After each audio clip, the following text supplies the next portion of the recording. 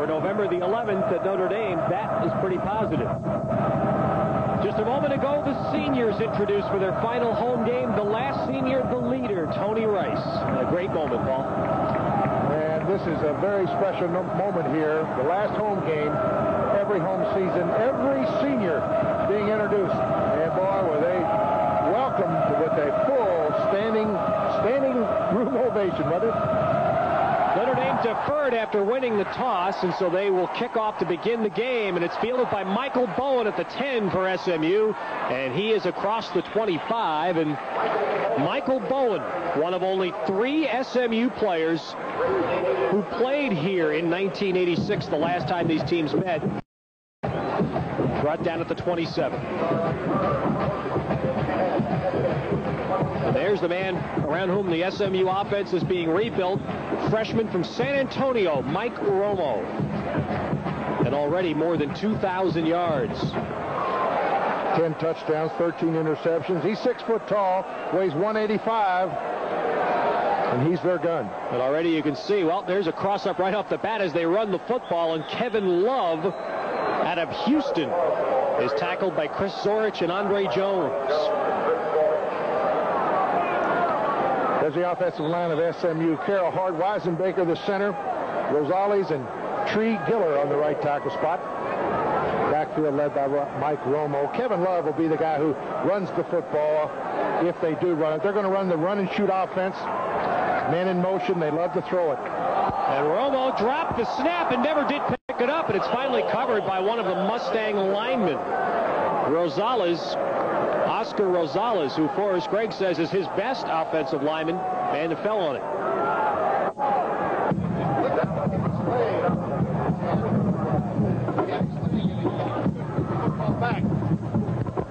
Yeah, the ball never got to Romo, the center. Matt Weisenbaker had the ball hit his leg. And so it'll be 3rd and 9 for SMU. At their 28, you see the 3 receivers, and now Wolf will go in motion and reverse himself. With 4 receivers in the pattern, they try to throw a quick screen to the far side to Andy Bergfeld, but Todd Light was right in his jersey. The ball incomplete, and the Mustangs will be forced to punt.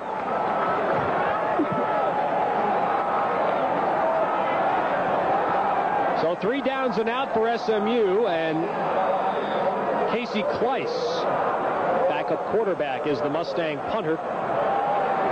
And the Rocket is back deep for the Irish. That ball hanging up, and the Rocket's going to try to run it. And he got through the first wave and almost got through the second wave. And he's to the Notre Dame 48, where the Irish will start.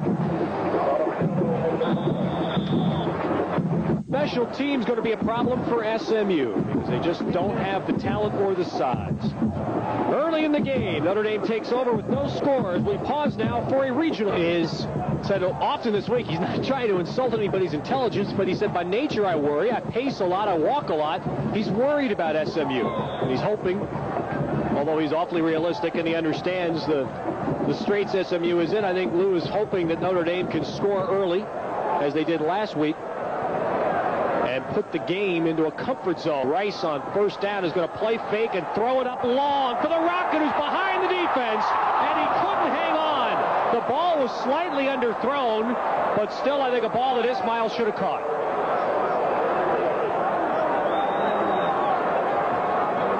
We're having a little audio problem and getting Paul's headset fixed here, and so we'll talk about Ismail just kind of blowing right through the secondary. And this is one of the few times that Rice underthrows the ball.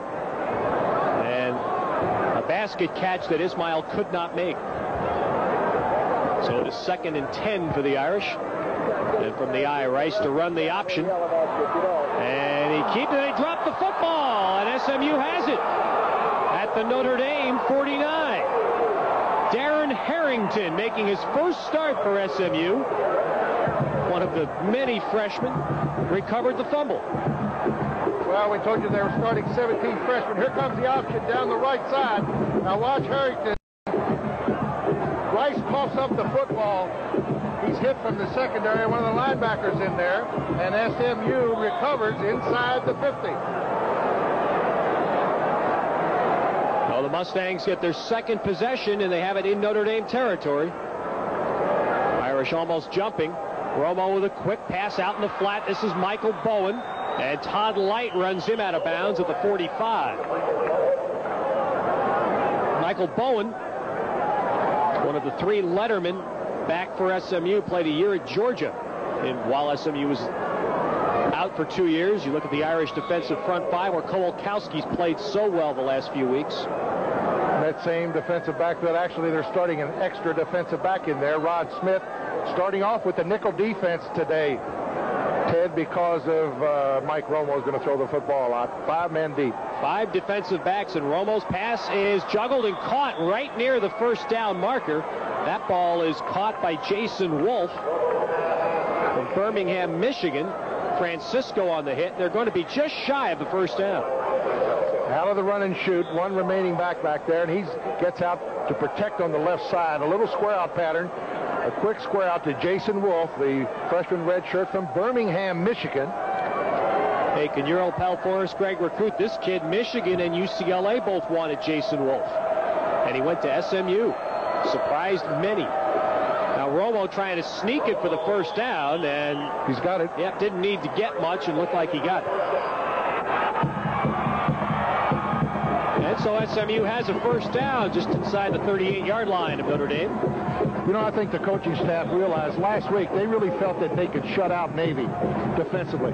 But I think this week they think that SMU is going to put some points on the board. You know, the way this Romo, looking at the films, Lou Holt said he's very impressive. He's got a good arm. He's got a good command of the defense. In other words, he has a good feel for the passing offense.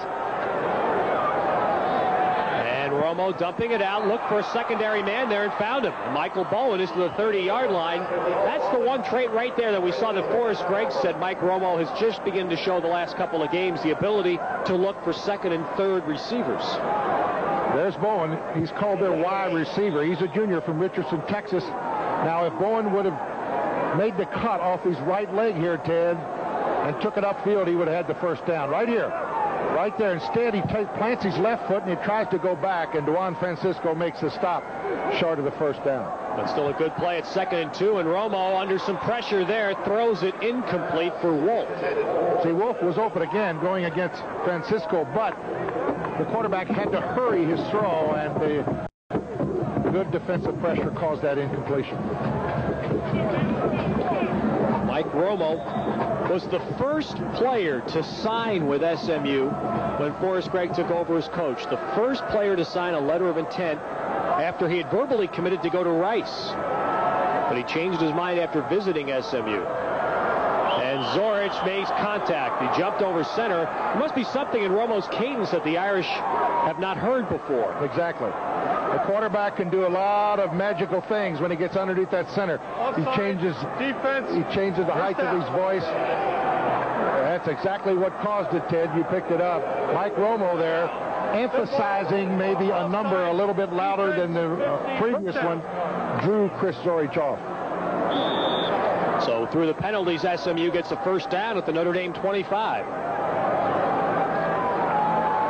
Romo wears a rather bulky brace on his left knee from a high school injury in his senior year that did scare off some of the major schools that have been courting him. Now being pressured, and he throws it underneath, and good pursuit by Francisco to make the hit on Jason Wolf for a loss of 2. That's a great defensive play by Francisco. I don't know if you picked it up or not, but there was a big offensive left tackle, Kyle Carroll, moving to his left side. He was supposed to pick Francisco off.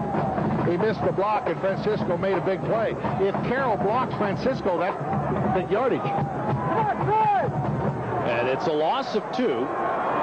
No score 4 minutes into the game at SMU after a Notre Dame fumble at the Irish 27. Quick pass by Romo. That one is caught for a short gain. Caught by Bowen. And Rod Smith on the coverage for the Irish. And the ball to the 21-yard line where SMU will have 3rd and 6. The Mustangs start 7 freshmen on offense. There's a junior Michael Bowen, a sophomore offensive right guard, a junior offensive right tackle, and the tight end Gleber is a senior from Richardson, Texas. So a very young football team. And find their first key down here. 3rd and 6 at the Irish 21. A juggled snap and a quick pass, which is caught, but no gain, if not a loss. That's caught by Mitchell Gleber, his first catch. But it is for, well, no gain at the 21, and SMU will bring the field goal team out. And you'll notice both the cornerbacks, Stan Smagala, Todd Light, Juan Francisco, who's ever covering the flanker or the split end. They play man-to-man and really cover him like a glove. They've done a good job of stopping that little short, quick pass over the middle. Left-footed kicker Matt Lomanik, 6 out of 9 in field goals this season. And he has just booted one that will be wide. He left it out. So SMU unable to capitalize on the turnover, as junior Matt Lomanik missing from 39 yards. And so with 9:33 to go in the first quarter, Notre Dame dodging an early bullet. We have no score. Often see head coaches do that. Absolutely. Talking to their assistants up in the press box. But final decision is lose offensively on calling the plays. And right over center, Anthony Johnson. And he is out to the almost 28-yard line. Look at that veteran Notre Dame offensive line.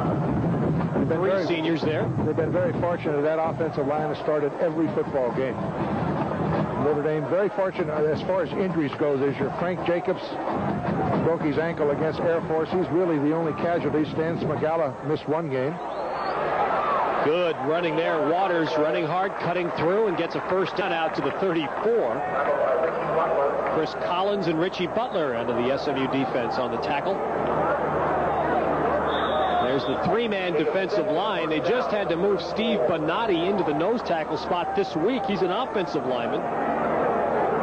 The guy that Forrest Gregg really likes there is Kerry Brabham, the free safety, a running back, all-state running back in Texas. And that's the player on the defense that Forrest Gregg thinks may be a big-time player for him soon. He's number 2 in tackles as far as the Mustangs defense is concerned with 67. Best tackler on the squad is an inside linebacker, freshman redshirt from Cypress, Texas, Bill Kiley, the 42. No Tony Rice out across the 40. The SMU defense, though, just really, they're undersized. That's been their...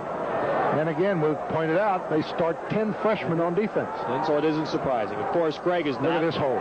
Waters on the cutback, spins to midfield, and another first down for the Irish. Waters is really starting to put some statistics behind his name. 87 carries coming in. He's averaging 6.5 yards a pop, 8 touchdowns. We take a look at this big move here, a good spin move. Just couldn't hold his balance. That was Bill Kiley on the stop.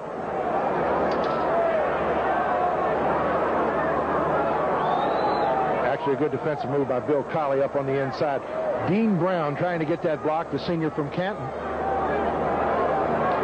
First down in midfield, and SMU showing a blitz. Rice keeps it, and he gets 5 yards before he is tackled on the play by Kerry Brabham. Again, out of the eye. The option down the right side. Rice decides to cut it back up. Good hit by Kerry Brabham. Rice just keeps racking up the rushing numbers.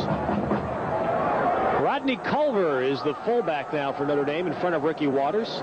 Counter option. And Waters, a tough catch there, and he gets to the 35-yard line, and we'll have another first down. Just a matter of time. Completely outmanned up front as far as the offensive line at Notre Dame is concerned. Here we come. Counter option. He comes back. He's got an option off of that linebacker. That was Chris Collins. He pitches it out to Ricky Waters and gets the first down easily.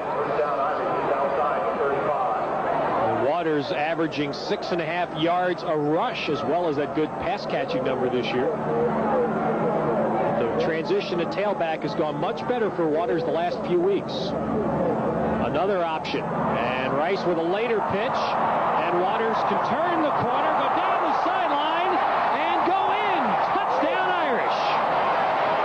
Well, perfection as far as running the option is concerned, Ted. 36 yards and a beautiful pitch by Tony Rice. He had 2 options here. He could have kept the football and cut it upfield for the first down. Watch this Beautiful move by Tony Rice. He just pitches it out. He knows Waters has got that tremendous speed down the sidelines. Waters now is 60 yards on 4 carries, and that's on this drive. And the Notre Dame students are making their feelings known as they have tossed oranges en masse into the end zone, where Waters just ran for the touchdown. Craig Hedrick on for the extra point out of Jim Sexton's hold. We talked about Anthony Johnson being a money runner this year. Ricky Waters now has 9 touchdowns this year. And Hedrick with the extra point through, and a 79-yard touchdown drive by Notre Dame, all on the ground. And the Irish on Waters' touchdown run lead 7-0 as we pause for a regional break.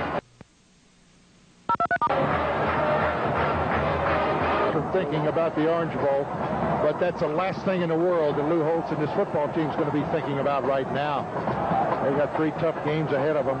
Two tough games coming up next week at Penn State. They're not even going to be thinking about the Hurricanes to go up College Park and play Penn State up there. That won't be an easy football game. And then, of course, Miami Hurricanes down in the Orange Bowl.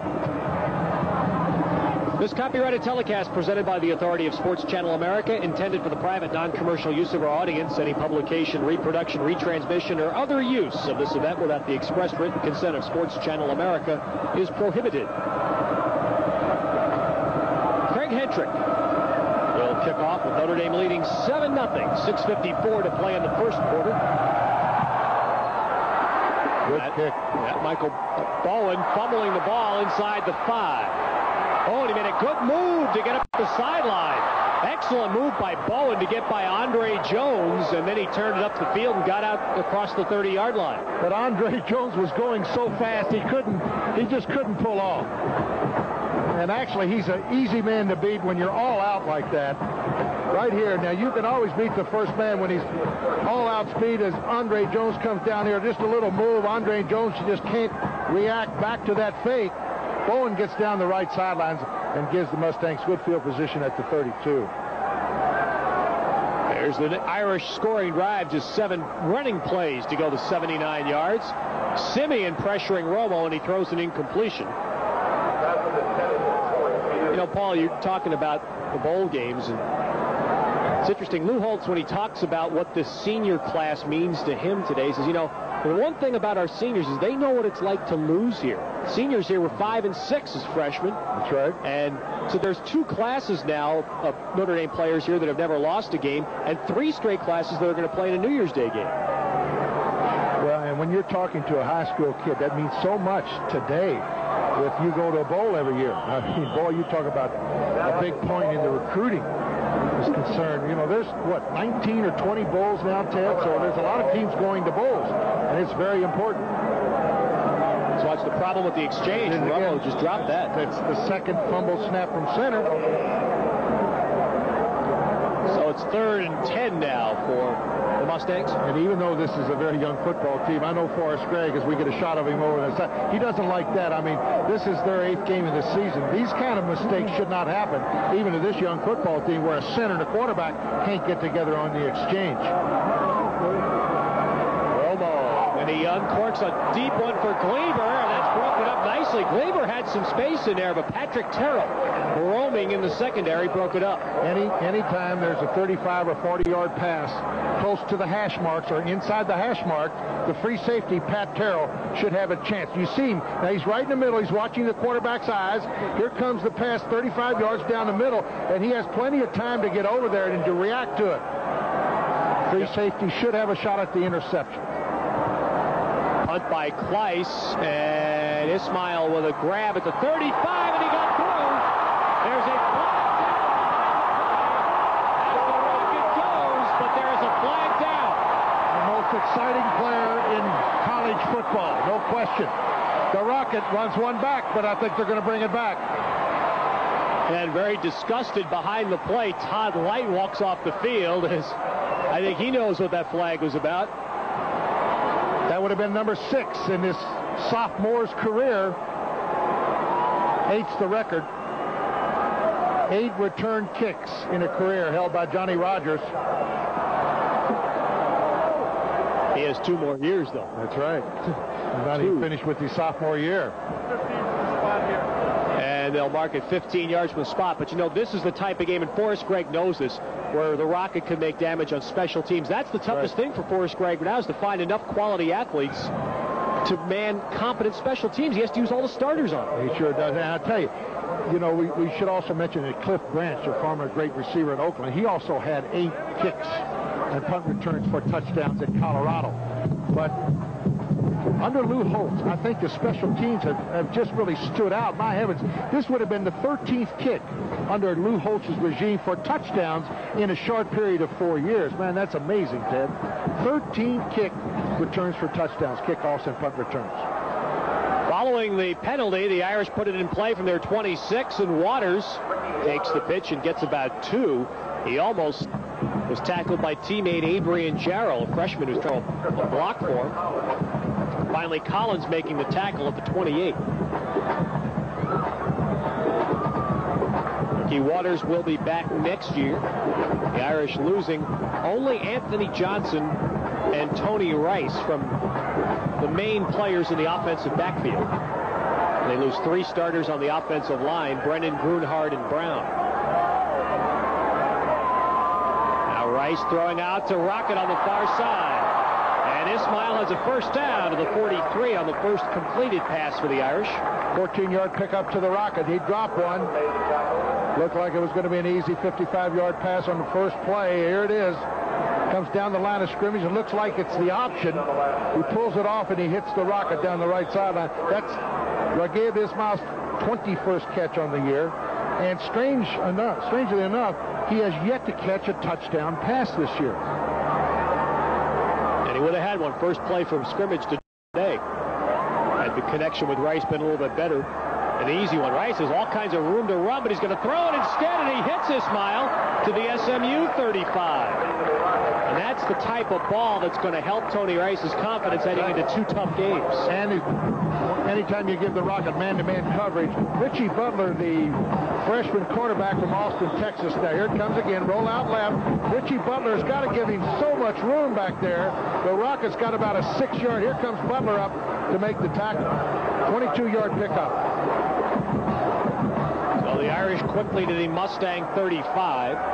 Send Eilers and Ismail split right. And let's see who's got that ball. Rice got it back. Yeah, he did. Loose with the football here in the first quarter for Notre Dame. Let's take a look at this. Mustangs had a great shot to recover this fumble. Here comes the option. And actually they had a little miscue with the fullback that time. He put the football in there and couldn't get it back out. Chris Collins almost had it back for SMU. Collins got to be hot for not getting it. No gain on the play. 2nd and 10. Rice turning it up, and he gets about 4. And the Irish will have a 3rd and 6 ahead of them.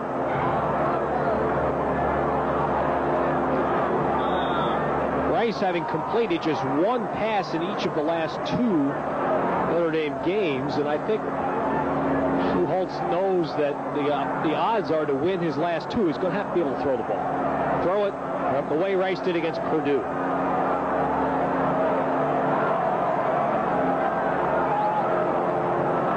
And here's a quick screen, but Ismail fell as he caught the ball, and it goes for no gain. He was forced down. Poor pass by Tony Rice going out to the Rocket. That's his 3rd catch on the day.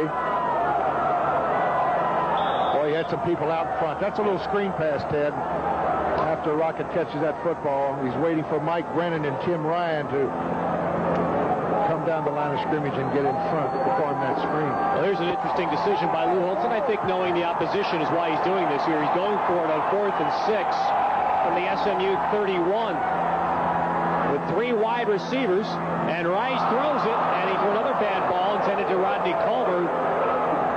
Rodney Culver and Rice looking at each other, saying, "What were you doing?" I don't know. What were you doing? I'll tell you one thing. Rodney looked like he pulled off the pattern, and Rice wanted him to continue on. Just a mix-up there. And so SMU will take over on downs at the Notre Dame 31-yard line. Late first quarter, 7-0 Irish. Irish lead 7-0. SMU, though, taking over on downs at their 32-yard line, giving to Love, and he goes nowhere. Jeff Alm in his last Irish home game, and freshman Eric Simeon making the tackle. The Mustangs are not going to run it very often or very well. You know, as a running back, if you're playing in the run-and-shoot offense, it's a great offense to be a running back, Ted. I mean, you don't have to have a lot of great speed because the defense is always playing pass. So when you do get a chance to run the football, you usually can break the line of scrimmage for a few yards. Romo putting it up deep, and that's incomplete. Intended downfield for Jason Wolf on the far sideline. Well, Wolf was open for an instant, but the pass was overthrown. Romo now 6 out of 11 for only 21 yards, and he's been hurried on 4 or 5 occasions. Lou Holtz was expecting this to be a replay of the Stanford game. He was expecting SMU to throw it 55 to 60 times. That is what they do best in the run, and shoot ball takes a lot of pressure off the young offensive line. You better learn how to pass block and hurry in this offense. There's another same play, and that ball is incomplete. By a nice grab by Andy Bergfeld, but he could not come down in bounds right in front of the Mustang bench. Beautiful timing that time. Romo put it right on the money, didn't he? There it is, a little half roll out right, and he just throws for a spot. Andy Bergfeld comes up with a great catch. Now watch, see if he gets in bounds. Now the out of bounds is not the white marker over there. That's the start of the bench pad. Looked like he was in bounds there for a minute. Short punt. And a line drive and a fair catch called for by Eilers, who fell on that live football at the Notre Dame 44. So not a good punt by Casey Kleiss. A 24-yard punt was all he got there. And the Irish, with 124 yards of offense already, will take over at their 44 with a first down. That last pass that was incomplete for Notre Dame, Paul, fourth down. You know, Lou Holtz has said one of the things that has hindered Notre Dame's passing offense is that they just don't throw the ball as much in practice as other teams. And it hurts a Tony Rice, who probably needs to get into a system where he throws lots of passes in practice. And they run out of 3 or 4 different offensive formations that they got to work on every week. Now Rick Meyer at quarterback, and he gives it to another freshman, Dorsey Levens, and he's all the way to the SMU 46. There's a freshman running back that you're going to see a lot of here, Dorsey Levens from Syracuse, New York. 2 highly touted freshmen right here. Rick Meyer, rated #1 in the USA last year. Freshman from Goshen, Indiana, led his team to a high school state championship. Dorsey Levens, the big tailback from Syracuse. There he is. Levens running off the right side. And he is submarined down, but not until he gets inside the Mustang 40 by Marcelo Simmons. Nice move by Dorsey Levens here. Rodney Culver gets a block back on the weak side, and Levens cuts it outside his right tackle, puts his shoulder down, and gets that extra 2 yards. Inside of a minute to play in the first quarter, Notre Dame leading 7-0. And running now 2nd down and 2 at the SMU 38. And it's a quick hit to Culver, and that's a first down to the 30.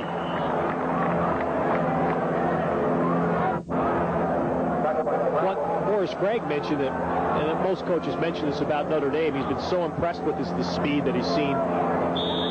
Backs, both offensively and defensively, so much different from past Notre Dame teams. It really is. And I tell you, and that's the difference in modern day football too, Ted, that the kid playing the defensive corners and the safety and your offensive skilled people, they're so much quicker than for instance, the teams that I played on here at Notre Dame. You're talking about the 50s and 60s.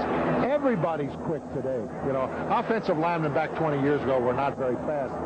And today, almost every position on this football field is really, everybody's looking for speed. Speed, if it's defensive tackle, if it's a defensive end.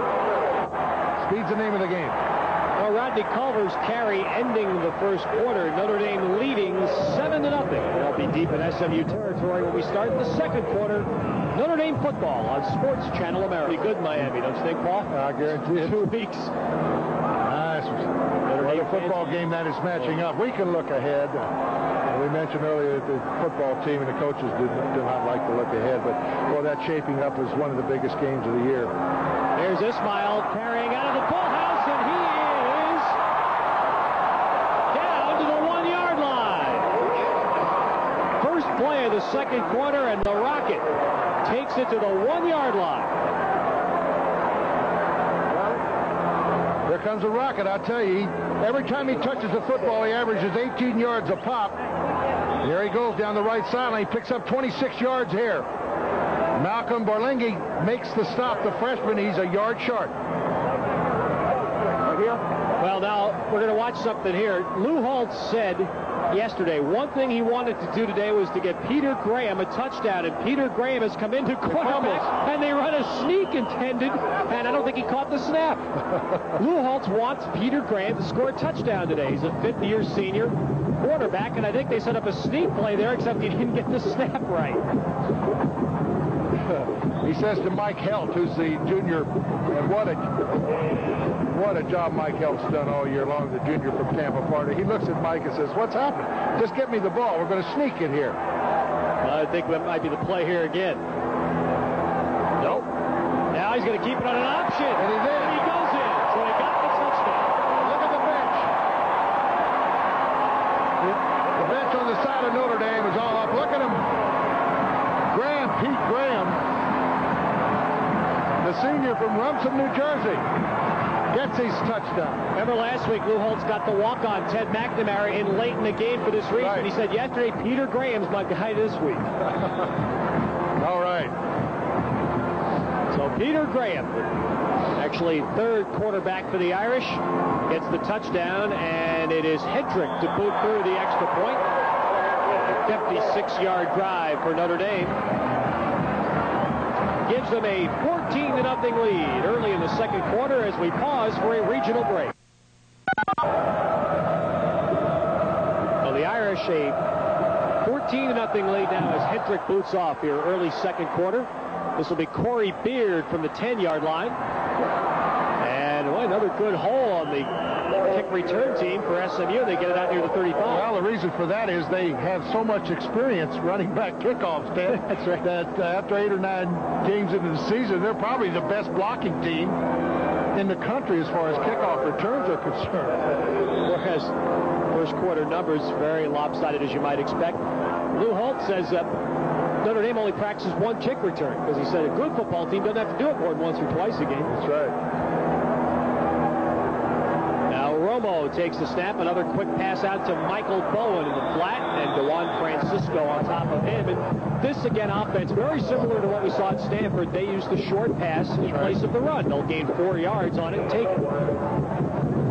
You said something yesterday in the South Bend Tribune, Paul, about Forrest Gregg. I thought it was as nice a compliment as you could pay to him. There he is, I tell you. Had a wonderful 9-year experience with that man right there. I first met Forrest right here in this stadium. He was an All-American tackle at SMU, and I tell you, there may have been only 2 guys on our football team that didn't need Lombardi to get to the Hall of Fame. Forrest Gregg was one of them. He would have been a Hall of Famer. I don't care if he would have played with the New Orleans Saints. He was that good, Ted. Great football player, a great leader, and I tell you, SMU has did the absolute best thing that they could do in hiring this man to bring this program back, because the program now at SMU is in the best hands possible. And this team that you're watching today, all these young freshmen, 4 or 5 years are going to be a different football team. You watch. Good ball, encroachment. Penalty backing SMU up 5. You know, a lot of people around the country have spent a lot of time this week questioning this game. Why is this game being played? What's about the publicity around this game? I'll tell you about Forrest Gregg here in a moment, how he approached this game. Here's Romo being blitzed, and he dumps it out incomplete. Bolkar coming inside for Notre Dame, pressuring Romo into the incompletion. Best pass defense against a great passer is the pass rush. And I tell you, Forrest Gregg, he said, I had such a great positive experience playing here and remembering what a great moment it was for me to play here, that I wanted my players to come up here and have this opportunity, because looking back on it, years to come, they'll say that this is one of their great days to have the opportunity to play here. And the Mustangs now with 3rd down and 11 at their 34. Romo in trouble, and he shovels it ahead to Love. And Kevin Love is to the 40-yard line where Stan Smagala, playing for the first time since the USC game, made the tackle. And the Notre Dame defense playing well here in the first half forces the Mustangs into their fourth punt. See, they match up pretty good against the run and shoot. They've got so much speed back there. In the nickel defense, they're bringing in Rod Smith, who's also very, very quick, the sophomore from St. Paul. So they got 5 guys covering their receivers who can really run. Good kick here, but the Rock, he fumbled it. And I think SMU got that one. They sure did, inside the 20.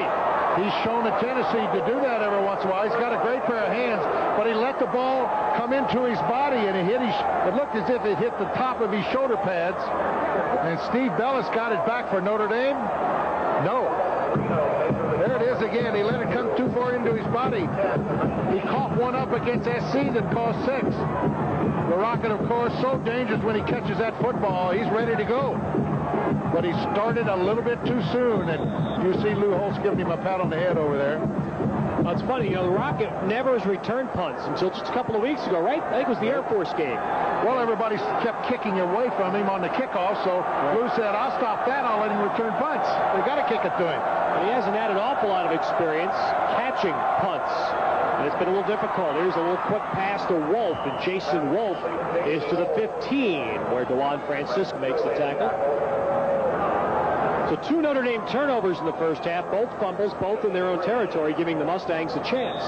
Here it is, little roll out left. That's Eric Simeon, another freshman for Notre Dame, getting to see some action. That linebacker spot. Juan Francisco makes the stop there, pick up of about 4.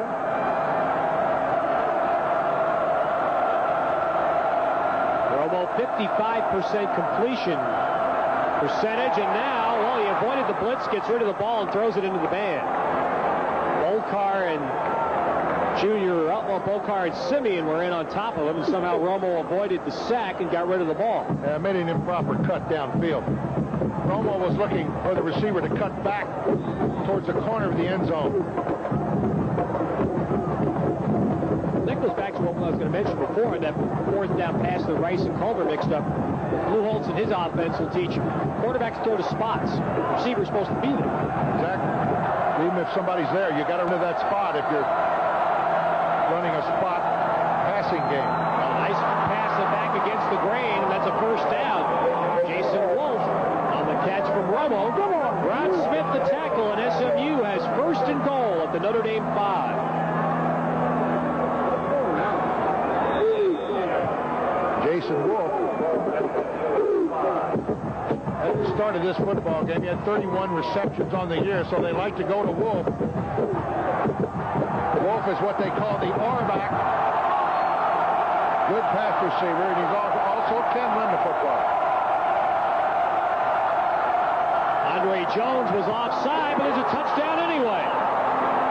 Bergfeld catching the pass from Romo for a touchdown, and it will count. Andre Jones was offside for Notre Dame, and the penalty will be declined, and SMU has scored a touchdown.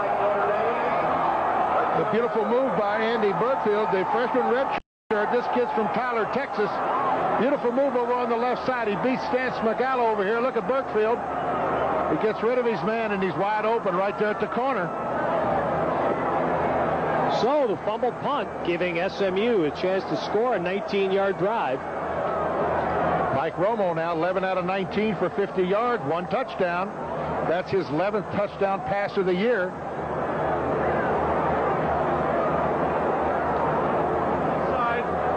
Defense will be enforced on a succeeding kickoff. Well, they're going to enforce the penalty on the kickoff.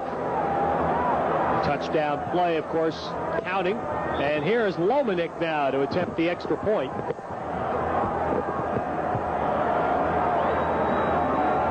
Junior from Miami, Florida.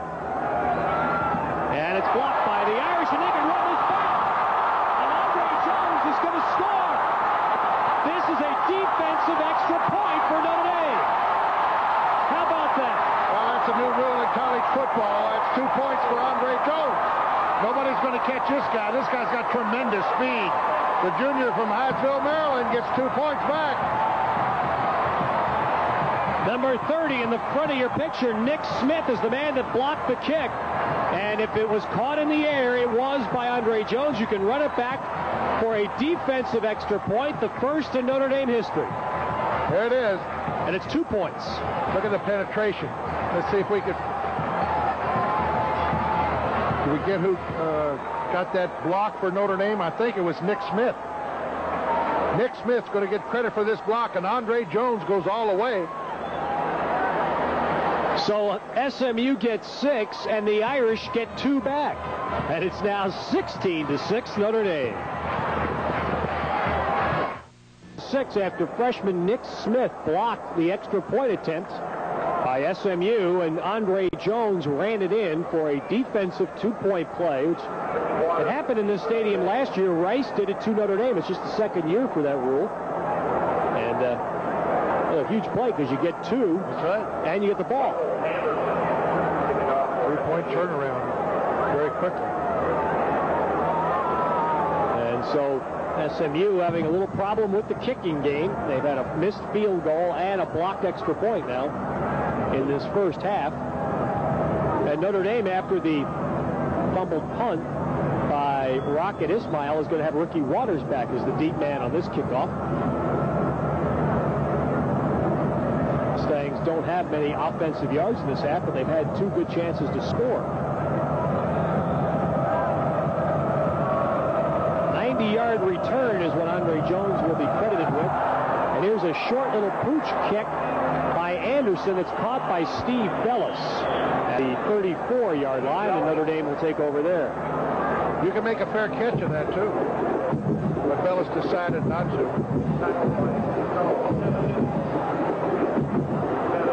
Here comes the special teams again for Lou Holtz. There's number 30, Nick Smith. That's the block, freshman from Cincinnati.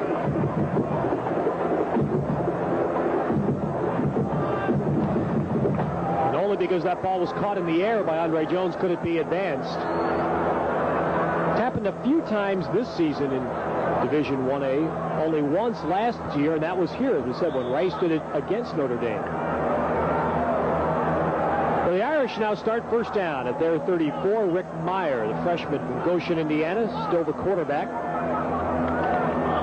And the give is to Dorsey Levens. And boy, Dorsey Levens eats up huge chunks with his running. He's not explosively quick, but all of a sudden you look down, he's kind of hurtled his way for 7 yards. And then up at halftime, we'll look back at Notre Dame's great winning tradition. We took a quick glance at that in our open. Notre Dame making more history here today. Athletic Director Dick Rosenthal will be by. We'll talk a little bit about the bowl situation, I'm sure. We'll have first half stats and highlights for you. And now Waters on the counter. And Waters into the secondary, gets a first down to the 46-yard line. Nice trap block by Tim Ryan, the left guard, a junior from Cincinnati. Pulling out from his left guard position, opened up the hole off the right side. Ryan's limping out.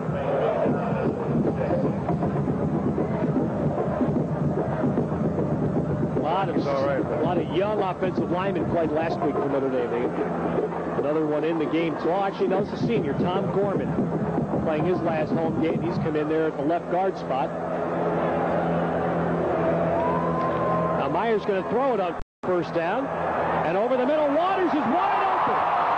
Well thrown ball and inside the 25. Nice touch. Ricky Waters saw a lot of action last year from a flanker. He's a fine pass receiver. This is his 10th catch of the year. A little roll out left, and Rick Meyer's got all day long. He's got to throw it over the linebackers and in front of the safeties right there. Beautiful pitch and a nice catch by Rick. 36 yards. And a first down now at the SMU 24. Notre Dame leading 16-6 early in the second quarter. And Levens from the tailback spot gets a few yards. It appears fairly certain that Lou Holtz is going to make sure that Anthony Johnson and Tony Rice are fully ready and healthy for next week's game at Penn State. And this figures to be the last chance this year to get a lot of the freshmen, and a very talented group of freshmen, sure do. playing time. Well, they got 2 flanked on the right side, Greg Riggs and William Pollard. 2 freshman receivers. Meyer going to keep it. And Meyer is down. He got a couple of yards on that play, just inside the 20. Malcolm Borlengi out of the secondary on the tackle for the Mustangs. Would have been a better decision if he would have headed upfield. That's not going to be a big part of Rick Meyer's arsenal next year if he is the Notre Dame quarterback. Well, he's still going to be called upon to run that play, though, because that's an important play in the thinking offensively of Lou Holtz. I asked Lou before the game, Ted, I said, are you going to add a few more wrinkles for Rick Meyer next year? And he said, of course. Draw play to Waters, and he got tripped up. Waters was trying to find that hole, and he got tripped up as he got to the 17-yard line. Steve Panatti on the hit. Well, he had 100 yards last week. It looks like he's headed for another 100-yard afternoon. We still have 8.5 minutes to go in the first half, and Ricky Waters got 73 yards on 7 carries. And now Billy Hackett is going to try a field goal of 34 yards. Jim Sexton is the holder. And Billy Hackett's kick is good.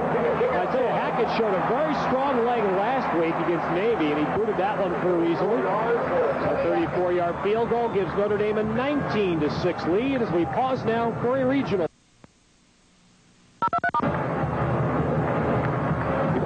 It's going to be my first time ever to do a ball game at Penn State. I'm really looking forward to it. I've never been to State College, and how do you get there? It's very difficult. I think I'll leave about Wednesday. You and I both. The first timers there next week. Here's the dribbled kick, run back by Jay Nisbet of SMU, and he's to the 35-yard line, where Carl McGill, freshman, made the tackle. Irish going 48 yards to set up the Hackett field goal. 19-6 for Notre Dame, with 8 minutes and 11 seconds remaining in the first half. Duke over North Carolina State 7-0. West Virginia touchdown ahead of Rutgers first quarter. Big game for West Virginia. They're hoping they may get to a New Year's Day bowl. With Major Harris, and there's 19 or 20 bowls, I'll guarantee you they'll be in some bowl.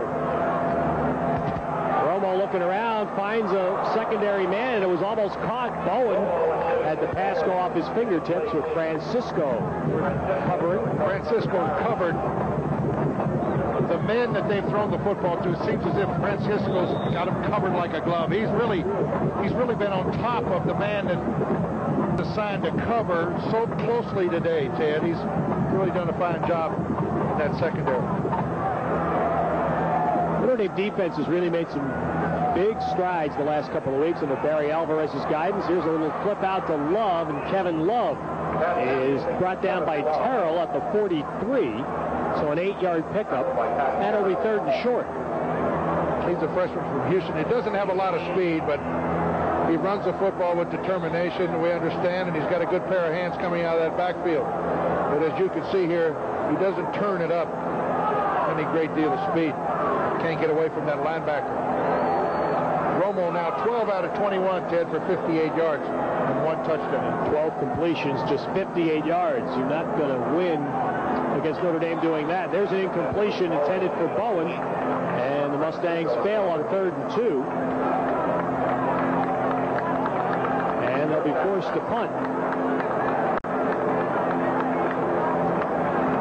And if you ask, why don't they run the football on 3rd and 2, they got a lot better chance of picking up the first down throwing it than they do running it against this Notre Dame defense. Waters back deep. Casey Kleiss, 5th punt. Good kick. Boy, he put that over Waters' head. And Waters backpedals and catches at the 5-yard line. Good cut. 2 good cuts. And he may go. He stiff-arms the last man, and Ricky Waters goes 95 yards for a touchdown. That's the second punt return today, returned against SMU. And this one's going to stand up. Earlier, the Rocket got one called back, and this time Ricky Waters goes all the way.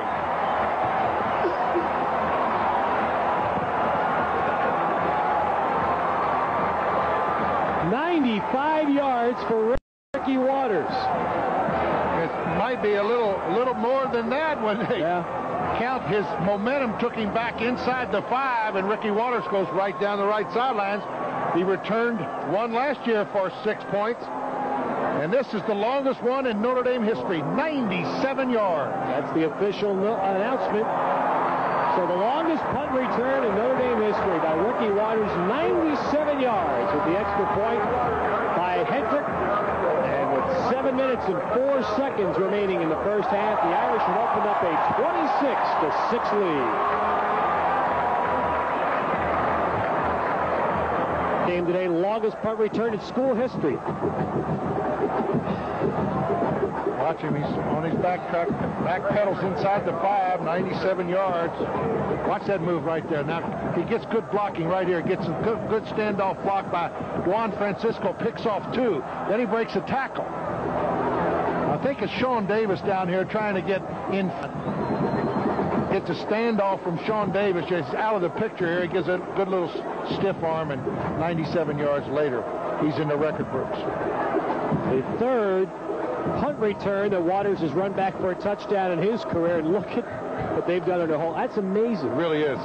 That's 8 touchdowns by 2 members of this football team. Of course, the other 5 were by Tim Brown, the Heisman Trophy winner, a couple of years ago. And of course, Ismail had one called back earlier in this game on a clipping penalty. Corey Beard just staying in bounds when he fields that kick and then slips down across the 25-yard line. A little bit of drizzle has fallen this morning. Not much, but just a little bit, enough to maybe make the field slightly slick in certain places. Now, how about that? That Notre Dame punt return record. You remember that one, Paul, don't you? No. I'll tell you what, that's the third one for Ricky Waters. Red Miller in 1909. I was around there. Ran one back 95 yards against Olivet. They're not on the Notre Dame schedule. There's Wolf catching a little pass from Romo, and he's brought down after a gain of a few yards by Juan Francisco. Marked that one just about the 32. Romo, half roll out to the right. Picked up 4 or 5 yards. I tell you, as years go by and weeks go by, actually, this young team of SMU is much more familiar with the offense. I don't know about you, Ted, but I like to run and shoot. I don't know who he was trying to throw that one to. It looked like he might be just trying to get rid of it. Forrest Frank said he'd run a little bit of it in Green Bay, run a little bit of it in Cincinnati, and he really admired Mouse Davis, who has been, I guess, the most prominent practitioner of it. At Houston. And Forrest said, listen, I know if I came into SMU and I told everybody I was going to throw the ball out, I'd have an easier time getting good kids in skilled positions to come here. And it's a little bit easier. There's blocking techniques, he says, are a little simpler for young offensive linemen. And there's a pass just off the fingertips of Mitchell Gleaver at the 50-yard line. That pass should have been caught, Ted, right on the money. Good pitch by Romo. Mitchell Gleaver on a little post pattern had the first down easily. And this pass right there, a little post pattern over to the middle.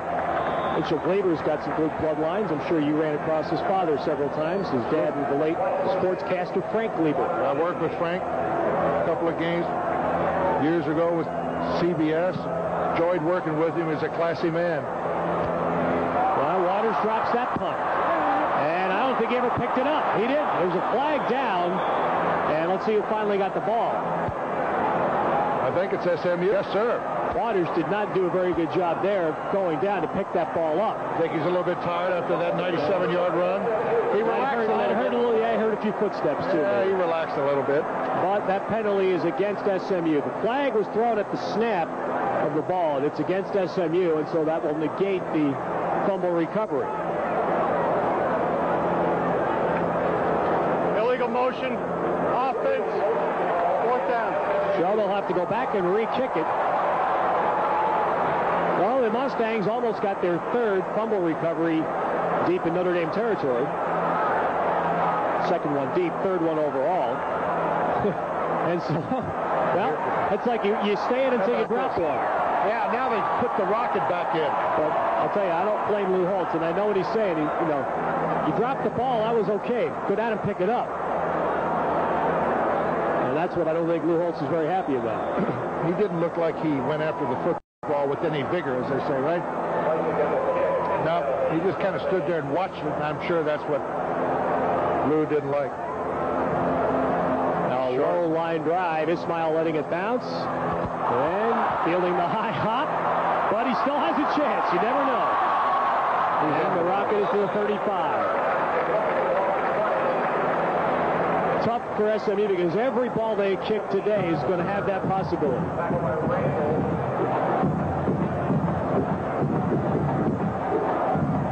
Here to get bringing little problems today, getting a hold of the handle here on some of these punts. But the Rocket gets it right back. Now watch his moves.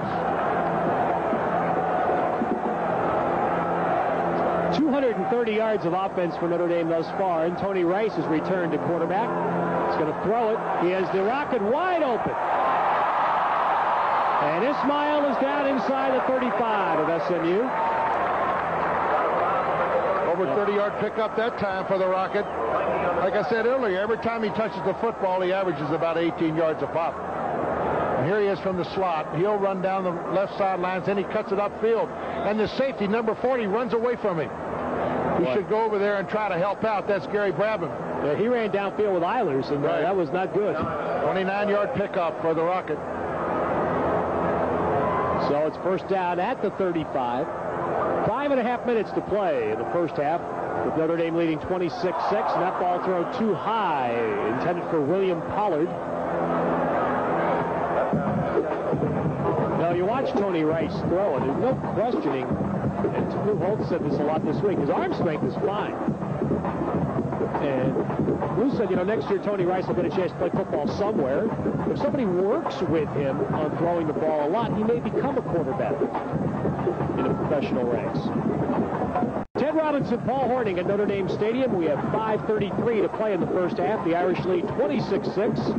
They have the ball 2nd and 10 at the SMU 35.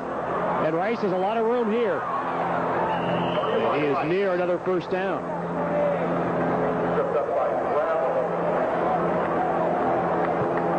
Rice started this game as the leading rusher for the Irish this year at 653 yards.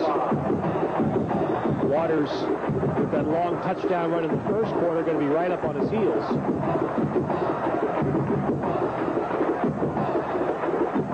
Anthony Johnson now into the full house along with Waters and Eilers. It is a first down. Rice is going to keep this one, and Rice breaks through, and he's inside the 15 for another Irish first down. I'll tell you one thing. They may not play Tony Rice at quarterback in the pros, but he's too good an athlete not to make the professional ranks. You're absolutely right. He's got to play somewhere. This kid is too good an athlete. They could go move. Believe me, he could move right in and play defensive safety or cornerback. I mean, he's that quick. Lou Holtz said this week he thinks Rice would be a wide receiver and a good one in professional football. Got good hands, see. We haven't seen him catch too many passes, but I'll tell you one thing. He can run. Wonderful instincts running the football, this kid. Inside goes Ismail, and he's inside the 5. Ismail's caught 4 passes already and now runs it. Now just inside the 5-yard line. Rice is averaging about 170 yards in total offense a game. Today he's 4 out of 7 for 65 yards. He also picked up 40 yards running the football. And here comes the Rocket. They put him in the little full house backfield. This guy has I tell you, he runs by tacklers. So many. This is not just this game, folks, you're looking at. We've been watching this all year long. The Rockets gained over 350 yards running the football. And 2 tight ends. Anthony Johnson barreling up the middle for a touchdown. You don't stop him up close, I'll tell you. Anthony Johnson for his 10th touchdown rushing on the year, number 12 on the season. And I think Lou Holtz wanted to see that too, to see Johnson score a touchdown in his last home game. The man that Lou Holtz says has the most special presence on the Notre Dame team. Out of the eye this time, not full house. Good blocking on the right side. 75 is Tim Grunhard. And the extra point put through by Hendrick. And with 4 minutes and 2 seconds to play in the half, Notre Dame has now opened it up, and they lead 33-6. They run it. SMU, when they recovered the fumble punt, really hurts them. They're not a team that can afford to make any mistakes like that. You know, we should mention, yesterday, again, people say, why is SMU here? Why play this game? This is the first plane trip for SMU this year. Forrest Frank said he couldn't believe the look on the eyes of some of his players' faces yesterday because it's the first time many of them had ever been on an airplane. They walked in here to the stadium, and Forrest said after working out, I could see the looks on their faces. He said, I let them go. I told them after they showered, they had a half an hour of free time. They could go anywhere they wanted on the Notre Dame campus. Many of them went to the bookstore and bought basically souvenirs. Some of them went to the library and posed for pictures. It was an amazing day. You remember what Forrest Gregg told us about his good coaching intelligent football players again at the beginning of the ball game? One of his players said, beware of the onside kick. He said, I've never heard that in professional football in my life. There's the debut of Notre Dame basketball coming up on Sports Channel. The regular season debut on November 28th when the Irish play San Francisco. 19 more games here on Sports Channel. And Bowen throws a live ball back into play.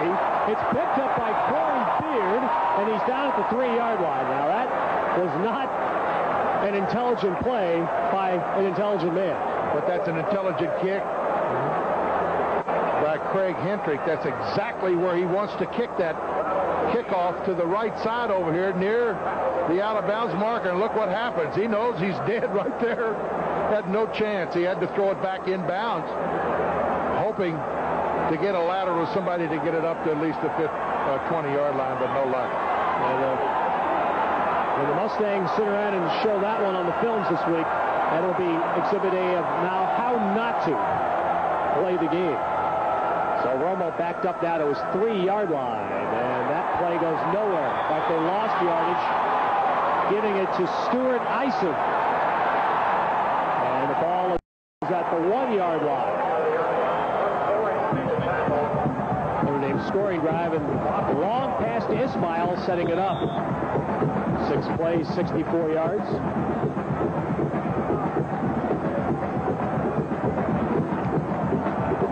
Ryan Flannery, a senior from Lakewood, Ohio, checks in defensively.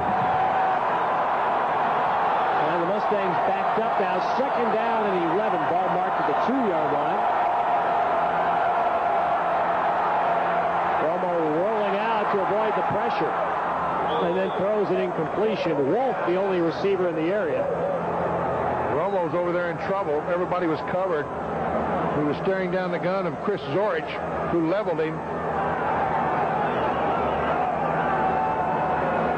Now everybody's covered here, and then you have to move a little more to your right. There's Chris Zorich right on top of him. Keep in mind, Zorich, for the most part this year, the All-American nose tackle of Notre Dame, usually has to fight off 2 men, center and a guard, on almost every passing situation. Well, the Mustangs backed up, 3rd down and 11. 3:10 to play in the half. And boy, they almost got Romo right away. He finally gets rid of it and almost got caught. Boy, nice pass under tough circumstance, and Todd Light broke it up, intended for Derwin Ware. And now SMU will be punting from deep in their end zone. The back line of the end zone is where Casey Kleiss will be forced to kick it from. 7th punt of the first half for SMU. Pat Eiler's back deep on the return for Notre Dame, giving Ricky Waters and the Rocket a little break.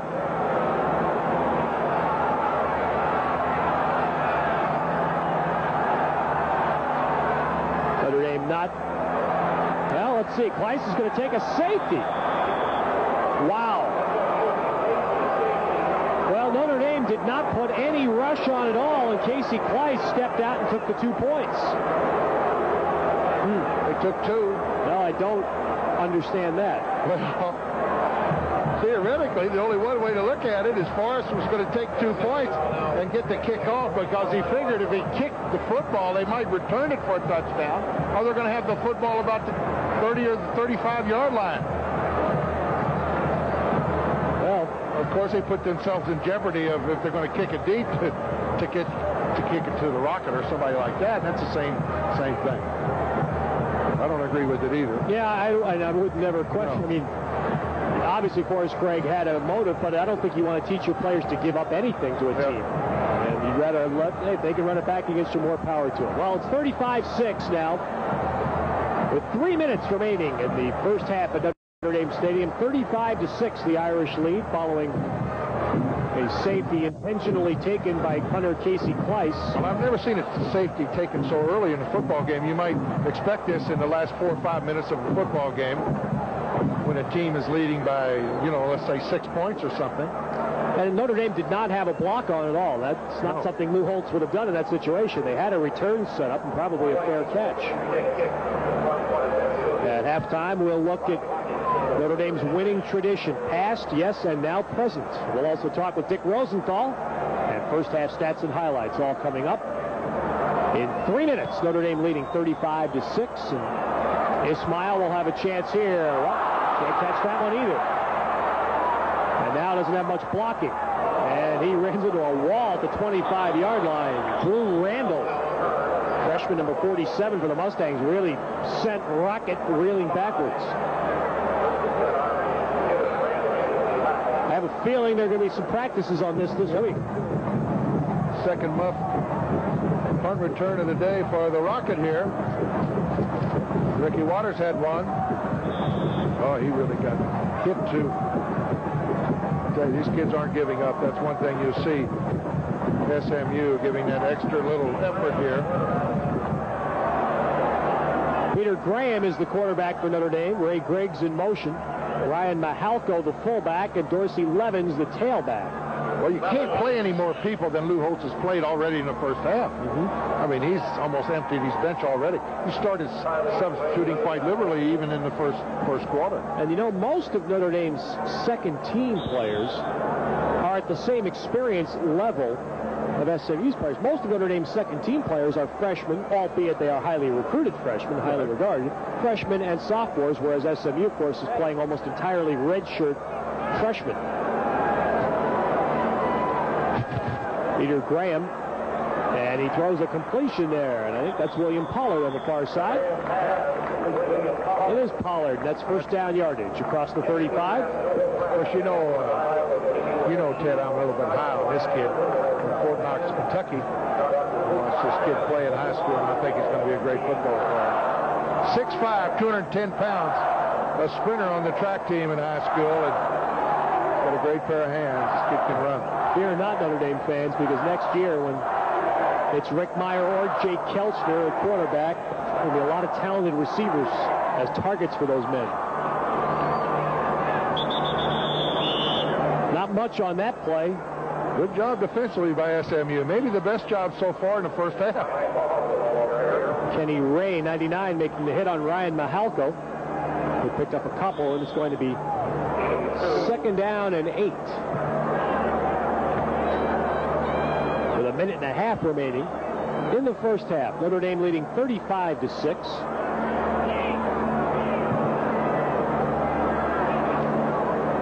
And Pete Graham's going to put it up. And he throws long down the field, and Pollard is open. And Pollard got by a man.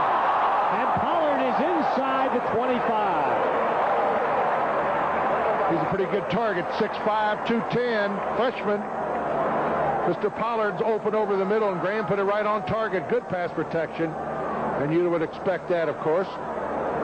Right here. He's got it over the linebacker in front of the safeties, and then Pollard breaks a tackle. Almost gets in for 6 points. 37-yard pickup for Mr. Pollard, his third catch of the year. A little option here, and a pitch to Steve Bellis. Look at that. Now here is trapped in the backfield for no gain, and Bellis with a little stop and start got it down to the 13. Well, he does it all for Notre Dame, plays all the positions, and plays them well. Very important cog in this football team. Steve Bellis has done a great job. The senior from Phoenix puts a little move and just turns on the Jets down the right sidelines. Yeah, really got Richie Butler caught there. Number 4 had the corner stopped, and he got sucked in by that fake.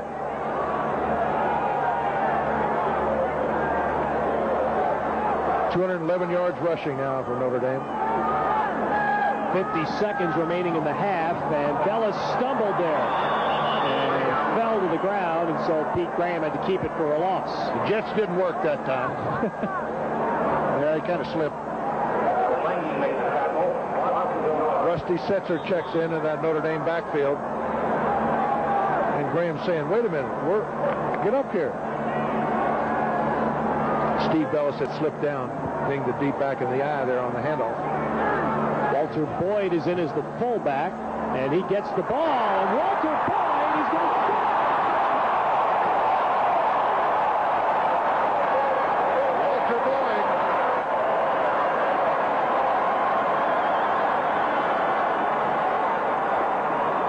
Walter Boyd, a sophomore from Hillsborough, North Carolina. His first touchdown. There he is. That's what, and it's tough for SMU, but that's what this game means for Notre Dame. The chance to get memories and thrills for a lot of young men that may never play much here. Hendrick obviously doing the extra point kicking here in the game, and Hackett the field goal kicking. Hendrick boots it through again, and Walter Boyd's 15-yard run makes it 42-6 with 15 seconds left in the half.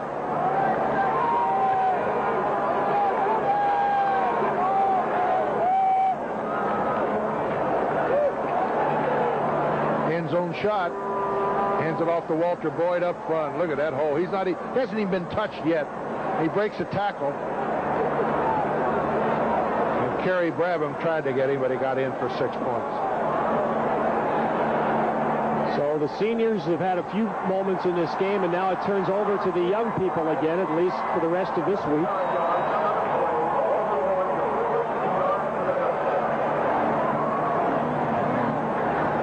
Lou Holtz was talking all about the tri-captains of his team yesterday, Ned Bolkar, Anthony Johnson, and Tony Rice, and he says, you know, what makes them great leaders is not that they lead themselves, but they've had the whole senior class, which won the championship last year and has a shot at it this year. They've all become leaders.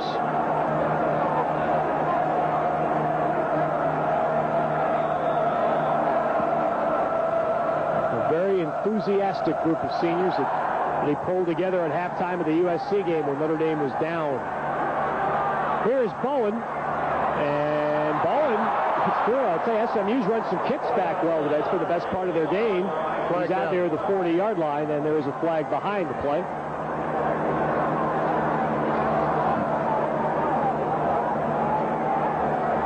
And a holding call. 367 yards of offense for Notre Dame in the first half, and just 63 yards of offense for SMU. So none of that is terribly surprising.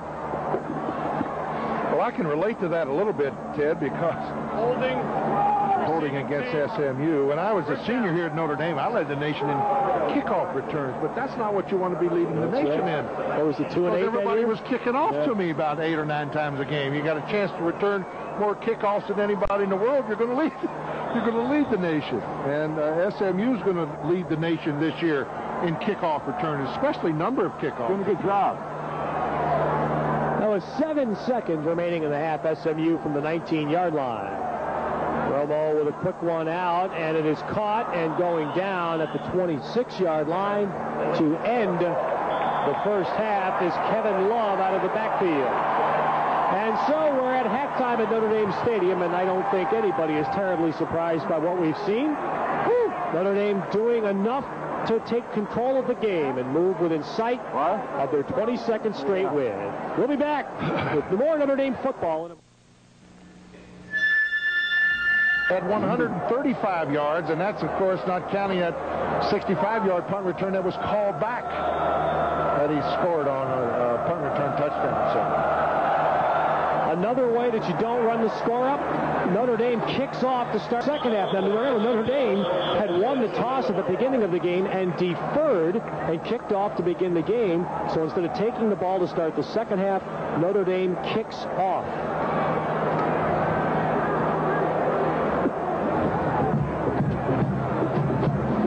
Lou Holtz, 30 minutes away from becoming the winningest coach in one streak in the history of Notre Dame football.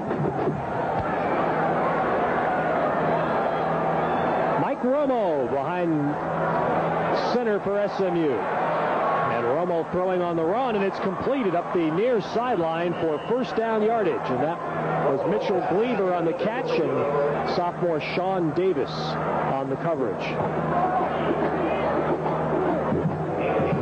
17-yard pass play there to Gleaver. Mitchell Gleaver is the only scholarship player who played for SMU in 1986 that stayed at the school for the 2 years they did not play football to be able to play again this year. And now Romo under pressure dumps it away. About to be sacked by Troy Ridgely was in on the play. Sean Smith was in on the play. Actually, Brian Flannery was there, and Romo dumped it out to avoid the sack. He's got the whole second unit defense in already. And here's Romo on a little rollout. He's going to be rushed on the inside. Troy Ridgely was there, and he had to just throw it away.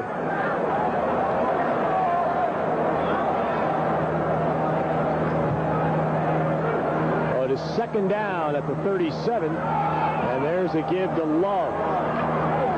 Trying to avoid his own blockers, then trying to avoid an official. And he finally is brought down across the 40 at the 42.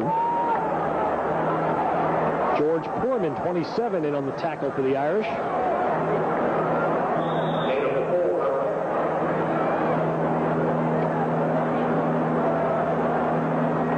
Lou Holtz took the headset off now.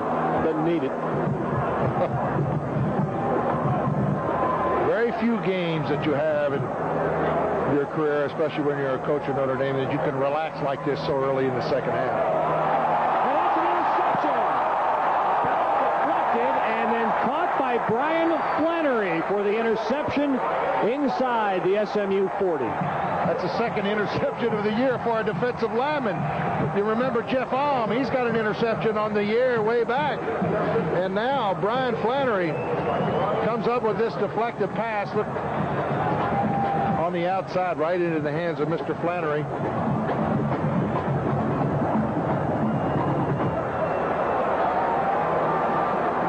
So Notre Dame taking over, and they do have Tony Rice in for the first series of the second half, and he throws it to Derek Brown, and Brown is inside the 20.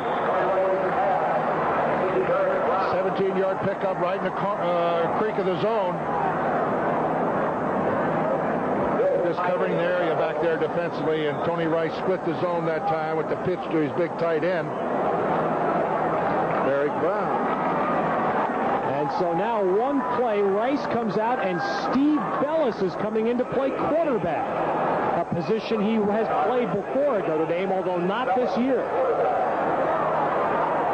So Bellis takes the snap and gives to Anthony Johnson, but they blow the play dead before it gets off, and we'll see what the call is. Illegal procedure against Notre Dame. And look at, this is all in Lou Holtz's tenure at Notre Dame, how well they've run the football. And they're in a team this year, Paul, has held Notre Dame to under 200 yards a game on the ground. Wonderful rushing offense. The key to Notre Dame. If you're going to beat Notre Dame, you must stop the run, period. They are not a passing offensive team this year. Strictly, they're going to kill you with the run. If you don't stop them up front, you're going to come out on the short end of the score. Peter Graham in, and he pitches to Rusty Setzer, and Setzer's tripped up at the 20-yard line. Richie Butler on the tackle for SMU. Rusty Setzer, a sophomore from Gary, Indiana. Peter Graham is the quarterback now. Notre Dame has used actually 4 different quarterbacks, counting Bellis. We haven't seen Jake Kelchner this year, the highly touted freshman from Berwick, Pennsylvania. And here is Graham rolling right, and Pete Graham is down to about the 12-yard line.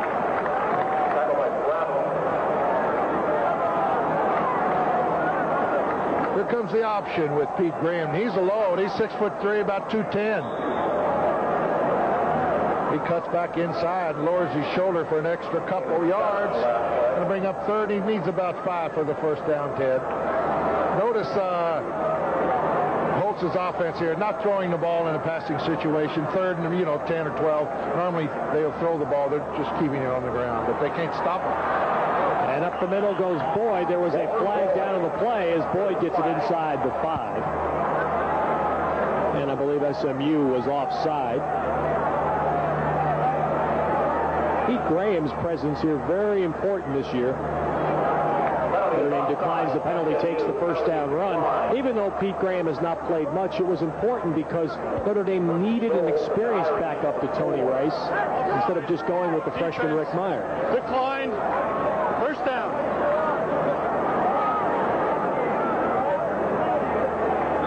And so Graham, who has scored 1 in the game, 1 touchdown, now has a first down and goal at the 4-yard line.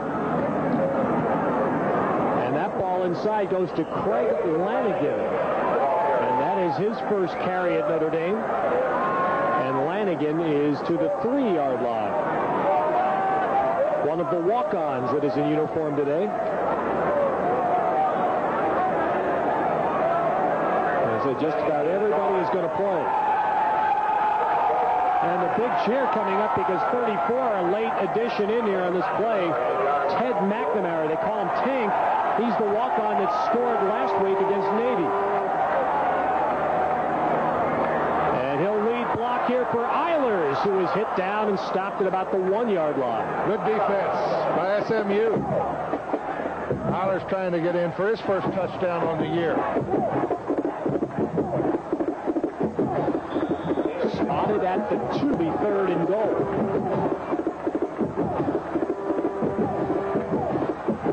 SMU staying with most of their first-team defensive players. And this is Setzer, and he'll be in for the touchdown. Rusty Setzer with the Notre Dame touchdown, his first. Set up by the interception by Brian Flannery. Well, the Irish have certainly spread the wealth in this game. Sure have. They have played everybody, quarterback, halfback, fullback. Here goes Setzer off the right side. McNamara overran the play, but it didn't matter. Setzer cut back inside for 6. And the extra point through by Hentrick. So 10:51 remaining in the 3rd quarter. Notre Dame now leading 49-6 as we pause for a regional break. Well, extended their halftime lead. They actually blew the game open in the 2nd quarter. The long punt return by Ricky Waters, the key play. And a couple of touchdown drives late. And Notre Dame today will win its 10th game of this season and 22nd straight in Notre Dame history. But the road ahead not easy. Penn State next week and then Miami for the regular season finale.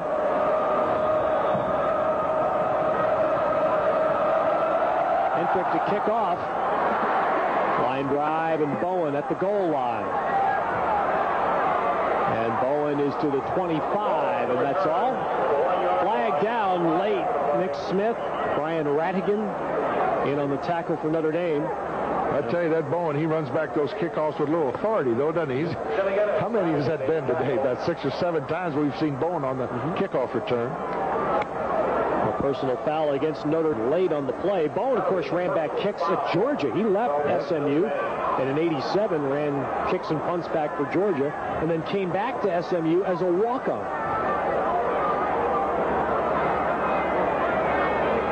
15-yard penalty, moving it out to the 40-yard line. Personal foul. Against the blue. First down.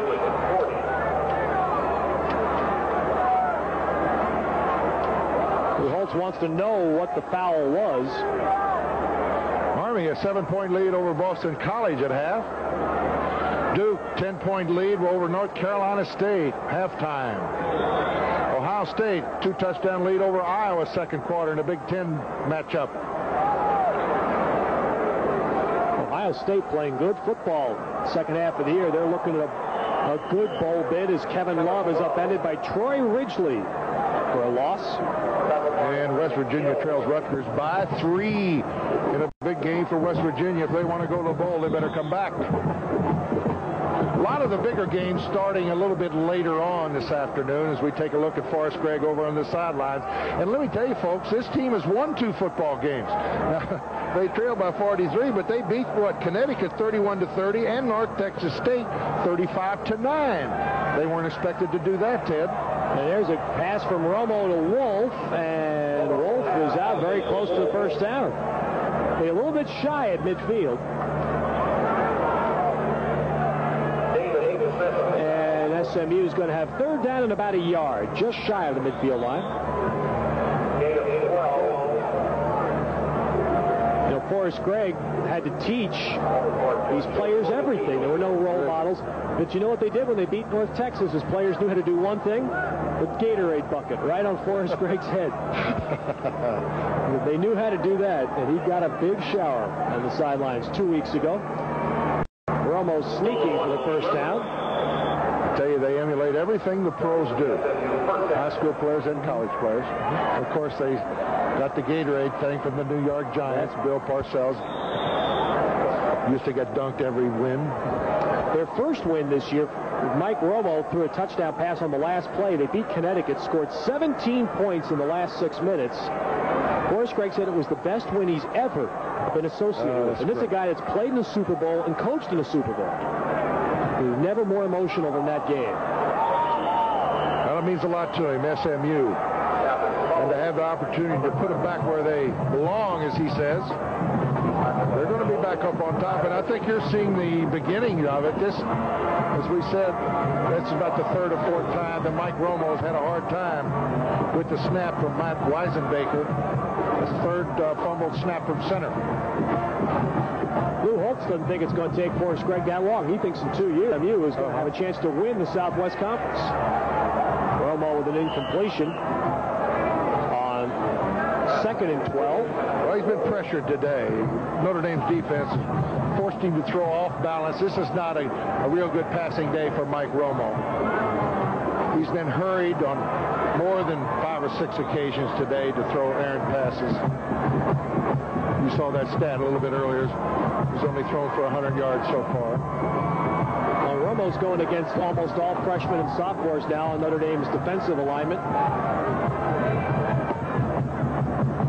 And he guns it down the field, and that's intercepted. DeLon Francisco still in the game, and he's got a lot of blocking. And finally, running into Jason Wolf at the 25-yard line. Francisco is smelling 6. But he's brought down. That's his 4th interception of the year, Ted. Juan Francisco, and that'll be it for him today. He'll get a little break. 48-yard return on the interception. Francisco has been very good on his coverage all day long. I've been watching him, Ted. He's covered everybody very well defensively. Now he steps in front of a would-be completion. Had not been for Francisco, that would have been a nice gain for SMU. And he brings it back 48 yards to SMU's 22-yard line. And the race is on. And Rick Meyer is back in at quarterback. Ryan Mahalko and Dorsey Levens are the running backs. David Jandrick is in as a wideout. And Meyer just let the clock run. Meyer let the 30-second clock run intentionally, and Notre Dame takes the 5-yard penalty. And so I think these are little tidbits of signals of. Instead of 1st and 10, we wanted 1st and 15. Those are the little things that Lou Holtz, I'm sure, is sending messages to Forrest Gregg. So the Irish with 1st and 15 at the 27-yard line. And Mahalko runs it right over center and gets about 3 yards. Kenny Ray on the tackle.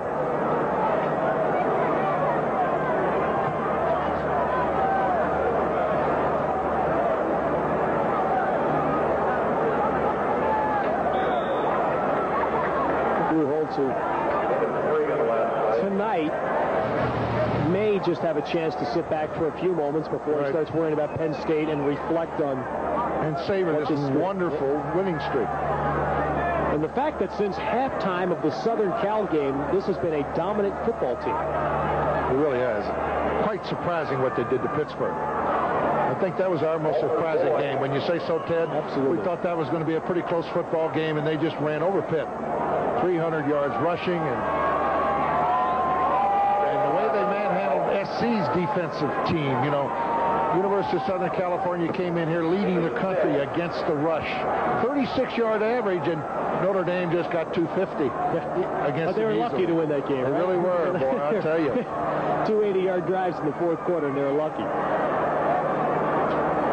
Walter Boyd with that last carry, and the ball to the 18-yard line makes it 3rd and 6 for Notre Dame. And Meyer again's going to let the play clock run out. I'm not sure the fans really understand this. Meyer takes another intentional 5-yard penalty, backs it up to the 23. I think this is the type of situation where Lewis wouldn't mind seeing running time. Yes. It also takes about 45 to 50 seconds extra off the clock before the ball is snapped. They reset it after the penalty and get a fresh clock. There it is down the corner, 8, 9, 7 seconds.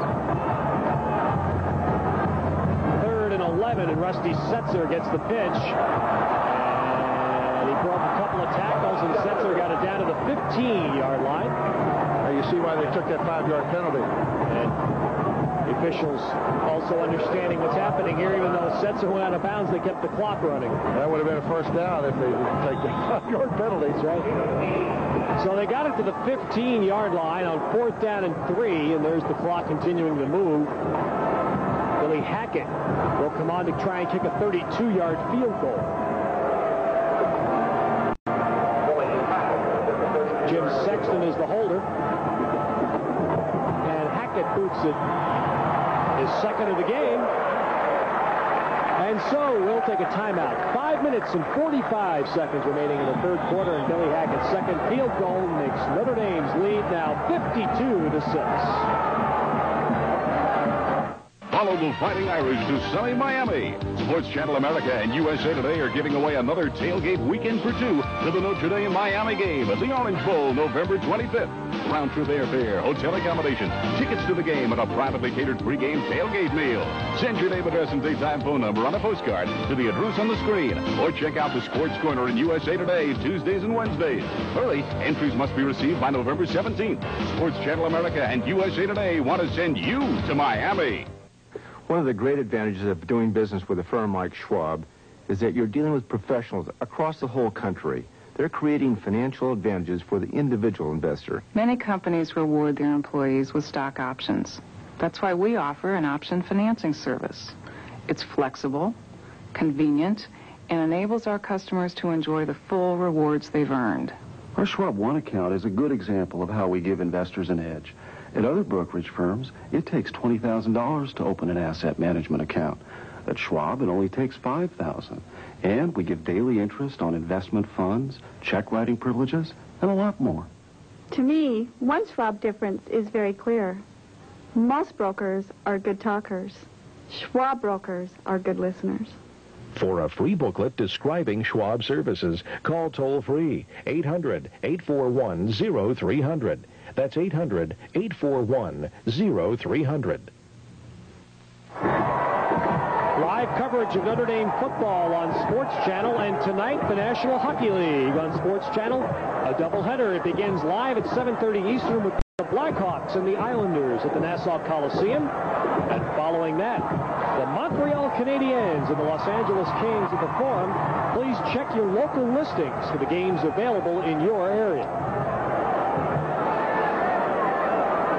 Notre Dame 52-6 leaders, and Craig Hentrick, who's had a lot of workouts today on kicking off the Notre Dame kick coverage team, doing a lot of work today as the Irish kick the field goal following DeJuan Francisco's interception. Notre officially here halfway through the third quarter with 264 yards rushing. That's about their average on the year. 143 passing. 407 yards offense today. Well, Michael Bowen will down it in the end zone for SMU. Mustangs winning 2 games. You mentioned they really surprised, I think, everybody by 2 things. 1, winning 2 games, and 2 is that they've stayed fairly healthy this year. A lot of people thought that the competition level here, they just get banged up and lose too many people to injuries. Absolutely. Frank Jacobs, as we told you earlier, is the only one really has gone down with an injury. He broke his ankle against Air Force. Magala missed a game last week, but he's okay now. They've had the same starting offense and defense all year long up front with their linebackers, defensive linemen, offensive linemen. Romo to Bergfeld for a first down completion of 7 yards. You know, it's amazing. And watch these quarterbacks throw today, Ted. They got gloves on. It's unbelievable how they can play with gloves on. Of course, I know they're a lot different kind of gloves. Lombardi didn't let you wear them. No, he was more like Bud Grant, you know. Couldn't wear gloves anywhere. Little shot put pass there for a completion. Romo to Bergfeld again, and that's a first down for SMU. Keep that clock rolling. 35 yards. I'd like to see him get a real nice sustained drive going here and put together 4 or 5 first downs and stick it in the end zone to really give these young players a little confidence. First down, complete to Andy Bergfield. Here's Romo with a quick one, and that's dropped. Corey Beard trying to catch that ball as he was heading out of bounds on the far sideline. Incomplete. Last night, Notre Dame basketball debuted on Sports Channel. Our 20-game schedule continues with the regular season opener, which is November 28th. Notre Dame hosting San Francisco. And you'll see it live at 7:30 Eastern on Sports Channel.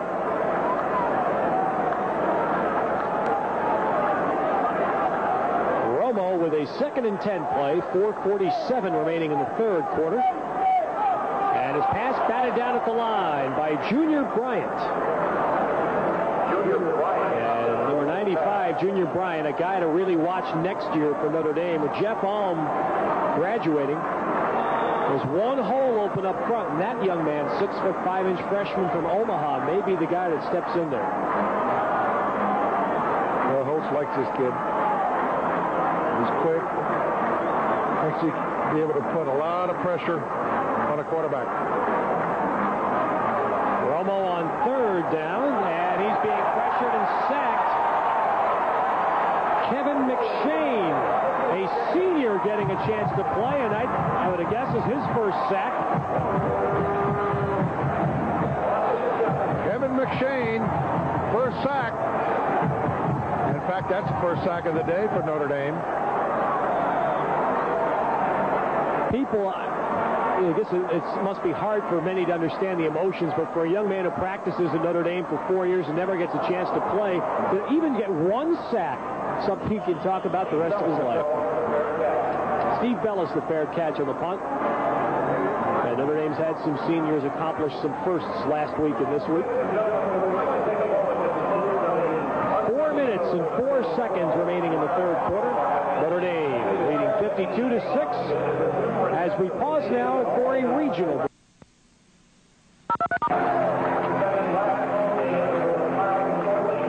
You're watching Notre Dame football. Hi, this is Ray from Suburban Ford in Elgin. Over the past 3 years, you see me crush the prices, kick a touchdown, interview Elvis, even play a Santa Claus. And now I'm going to do something a little different. Magic. Watch these new luxury-loaded 89 Mustangs disappear when I sell them for only $86.37. Freight and prep included. Wow, this thing really works. Uh-oh. Visit Ron Hopkins Suburban Ford on Route 19 Irving Park Road in Elgin. As a businessman, you demand excellence from the people you do business with. You want quality products, outstanding service, and professional people. That's why you chose Altoff for your commercial heating and air conditioning needs. As a homeowner, you expect nothing less. That's why Altoff is the obvious choice for your home heating and air conditioning needs. Altoff Industries, where excellence is never compromised.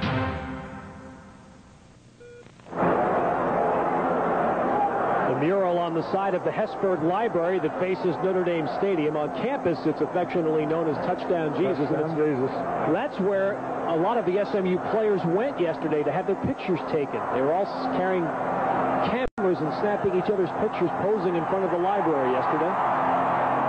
Part of the experience that Forrest Gregg wanted them all to have coming here to play a game. The tough part for Forrest Gregg is to find something that he can teach those young men about playing the actual game here. With Notre Dame leading big in the third quarter, and Rick Meyer, a short pass to Dorsey Levens, and that's a first down to the SMU 46. Levens, normally the tailback, flanked out on the left side, showing a little versatility there, giving Lou that option that this young man can catch the football as well from that position. You got a lot of good young kids that got a lot of ability, Ted. We're seeing it today. Can play 2 or 3 different spots offensively. The total yardage figure you saw there, meaningful for the Notre Dame defense.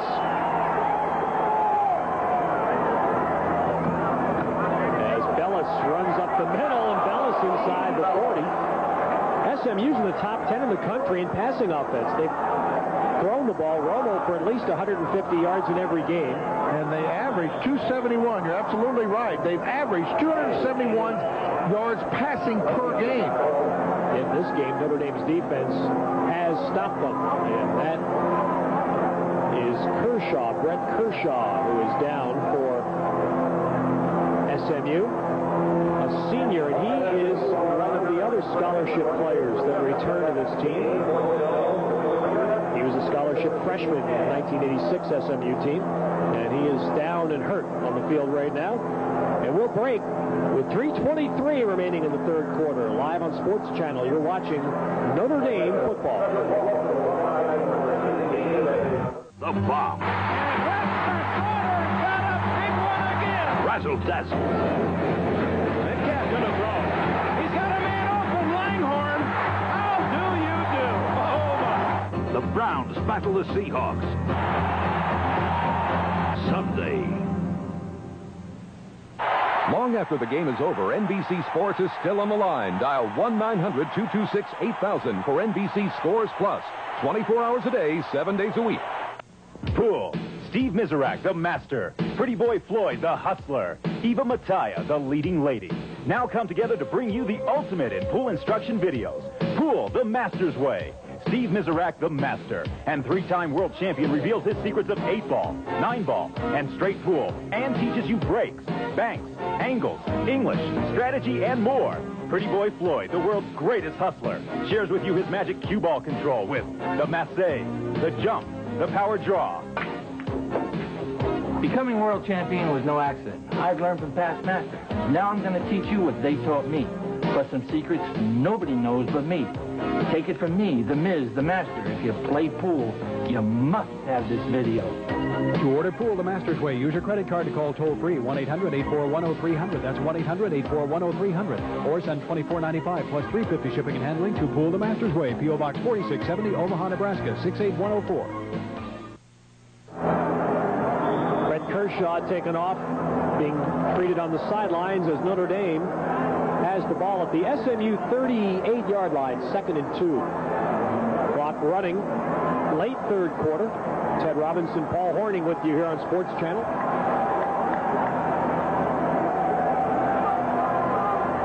Rick Meyer, and he gives it to Ted McNamara, and McNamara gets first down yardage. Down near the 30 before Bruce Van Derven brings him down.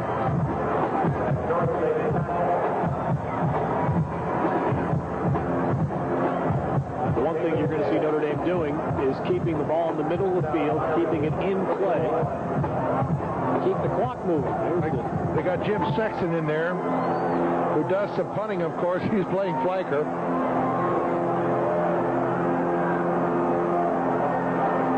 And Meyer gives it inside to McNamara.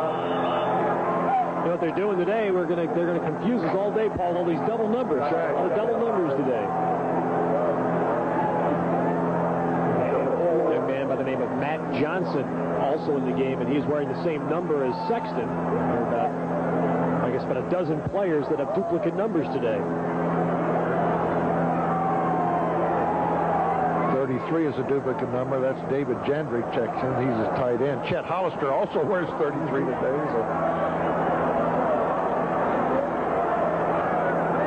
Adrian Gerald slotted right along with Jandrick, and the ball goes inside to McNamara, and he's inside the 25, and Notre Dame will have third down and short. You know, it's a great credit to these fans here. It's amazing. I've watched this for over 20, 30 years. Now, here's a game 52-6. And this is really a big difference between the college and the pro game. At 52-6, there's not a fan that left the stands. Nobody has gone home. In pro football, it'd be, I'll see you later. You know, if your team's getting beat by 46 points in the fourth quarter, you know, this whole place would be empty. And it really is a difference. 15 different people have carried the football for Notre Dame today. And Rick Meyer's going to take another delay of game penalty on 3rd and 2. He lets the clock run down. There's a 25-second clock visible this year in all college football stadiums. And the Irish have taken 3 intentional penalties here in the third quarter. Paul, they're going to stay for the game. But what's amazing is that here at Notre Dame Stadium, they'll stay for 20 minutes after the game to listen to the band and sing the alma mater. College football at its best.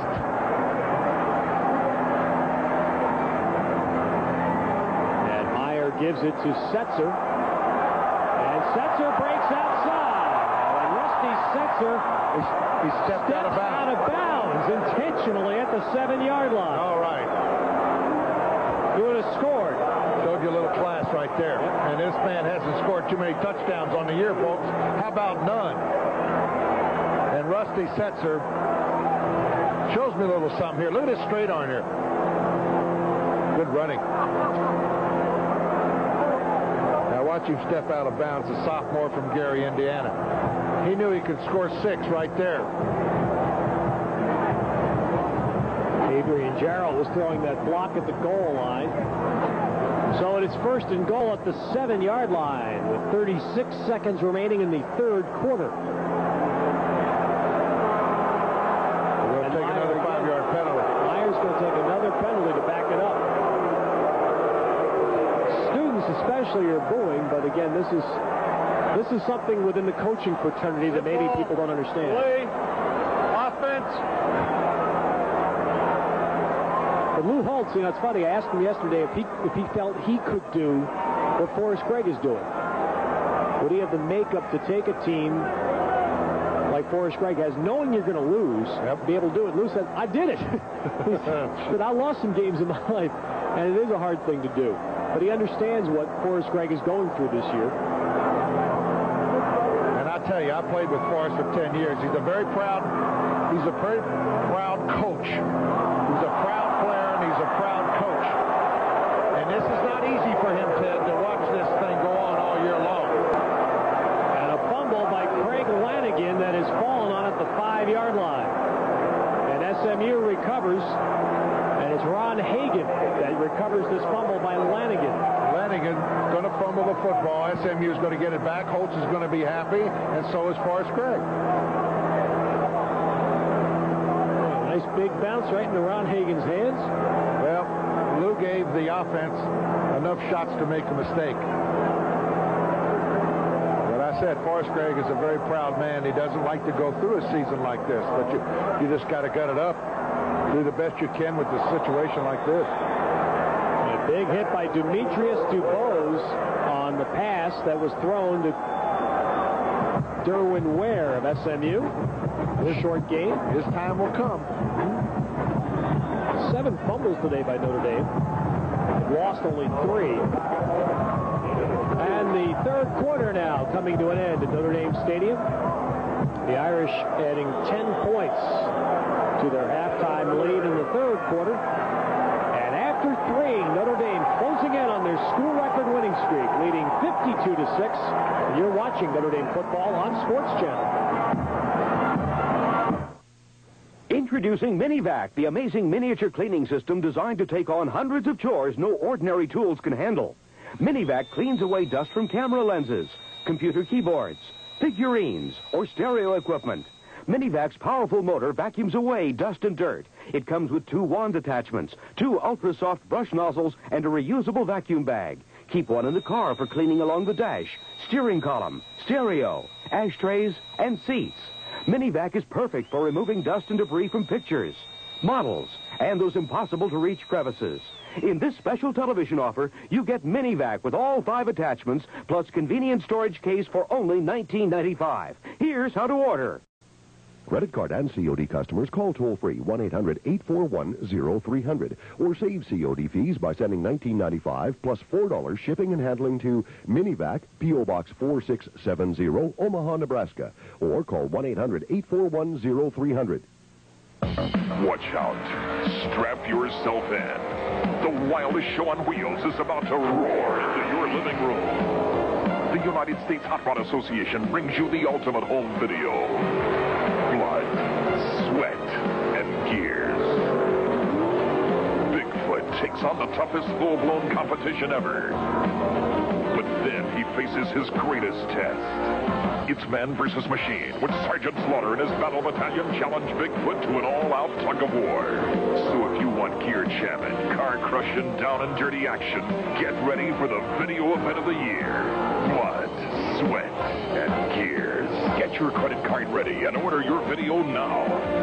To order your video, call 1-800-841-0300 toll-free. 1-800-841-0300. Or send check or money order to Truck Video, P.O. Box 4670, Omaha, Nebraska. But hurry, supplies are limited. Now the students seeing their team play for the final time this year at Notre Dame Stadium. And a salute during the quarter break. Many of the students will see the Irish in Miami when they play there over Thanksgiving break, and perhaps again in a bowl game.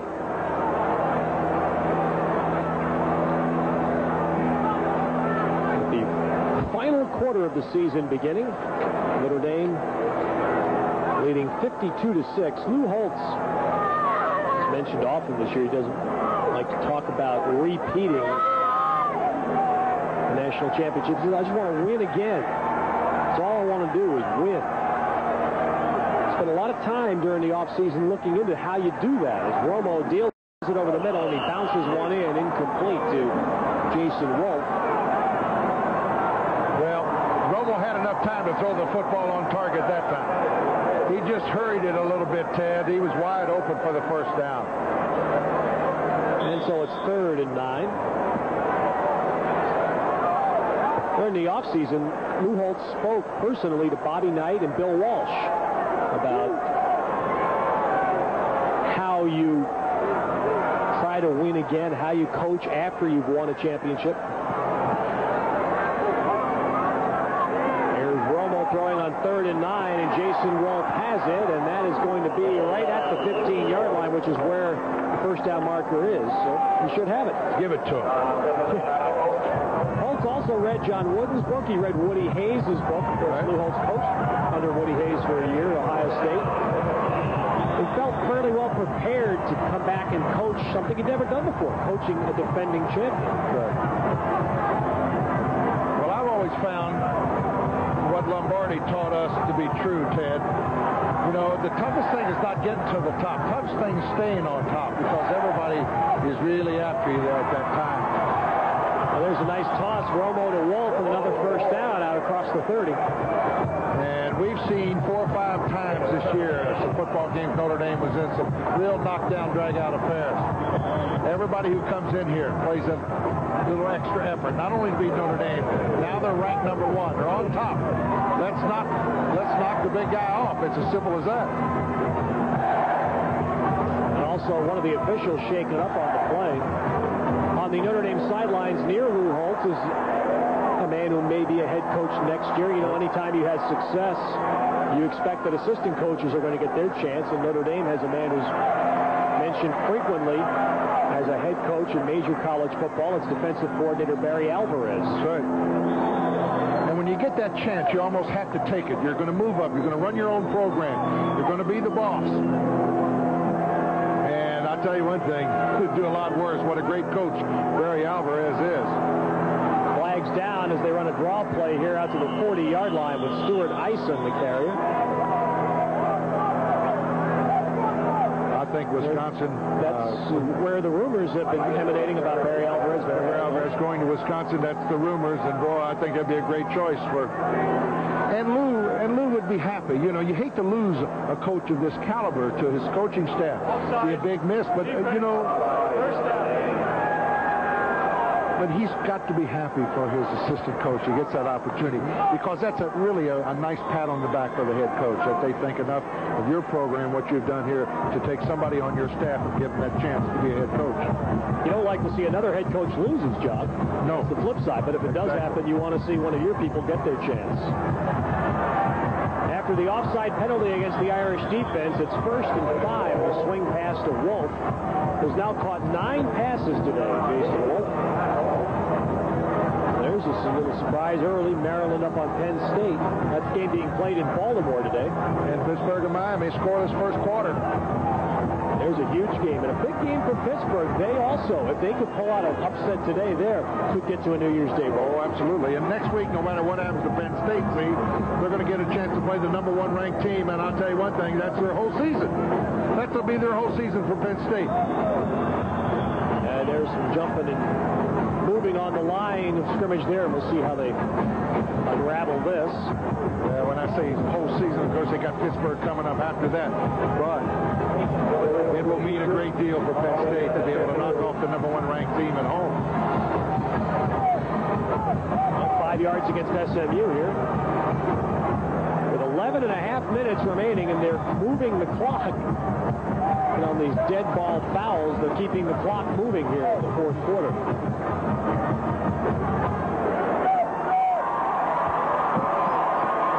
Here's Romo throwing it to Gleber on the far side, and Mitchell Gleber is to the 40-yard line. Now the clock gets stopped as he's pushed out of bounds by Rod Smith. SMU couldn't figure to win another game this year. They got their 2, and they have, following this game, they still have Texas Tech and Arkansas. So they, I think, are expected by most to finish up the season with those 2 wins. But still, that's 2 more than most people felt. Exactly. Romo dumping it out. Hey, got it over the linebackers, and it's caught by Michael Bowen. That's across the Notre Dame 45. Davis and Demetrius DePose on the tackle for the Irish. You see he's throwing off balance a little bit. He's throwing off with the wrong foot, but he still got enough touch on the football to get it on target. He doesn't set too much, Ted, and throw the football with too much balance most of the time. That one tipped at the line by Junior Bryant and still complete inside the 40. 25 now, Ted, out of 44 for 175 yards. Romo could not have his letter of intent when he went to SMU, could not be signed in his own house. The SMU coaches were not allowed, part of the death penalty, they were not allowed to go to his house. Romo had to drive on his own from San Antonio to Dallas and sit outside Forrest Gregg's office and wait for an appointed hour to sign his letter of intent. Another screen out here to Eisen, and he is hit for a loss. Isn't that something? Unbelievable. This place is going crazy. They're giving it the old wave. Yeah, the students worked for about a quarter trying to get everybody else to do a wave, and they succeeded.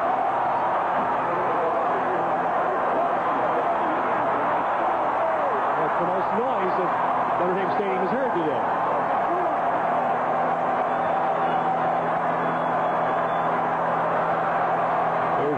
Throwing it out, and Bowen can't hang on. Ball thrown behind him. And the incompletion will leave SMU at 3rd and 4 and 9:21 remaining. Well, at 52-6, the fans want to get their own action going, and I'm not backing on the field as far as they're concerned. They got this whole thing going crazy. It's loud.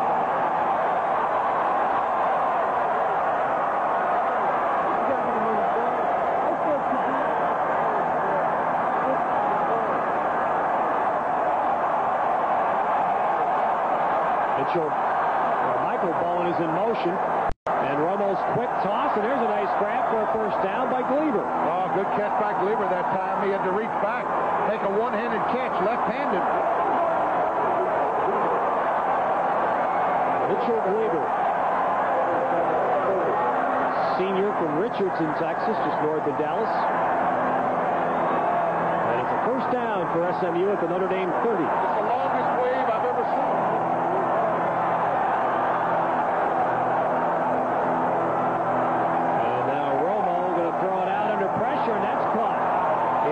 Traffic caught at the 16-yard line. And that's caught by Michael Bowen.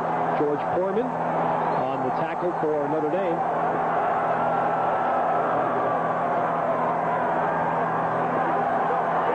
Ted Robinson, Paul Horning at Notre Dame Stadium with 7:40 remaining. SMU on a drive here with a first down at the Notre Dame 16. They've done this against many of Notre Dame's young defenders, but of course a young offensive team as well for the Mustangs. And they've used the short passing game well here as Romo throwing for the end zone. His man out there, but he got turned the wrong way. And Jason Wolf could not grab it. So an incompletion, leaving SMU with second down and 10. Mentioned earlier, Jason Wolf, one of the key recruits for Horace Gregg, got him out of Birmingham, Michigan. Almost all of the Mustang players are from the state of Texas. 74 of their rostered players from Texas.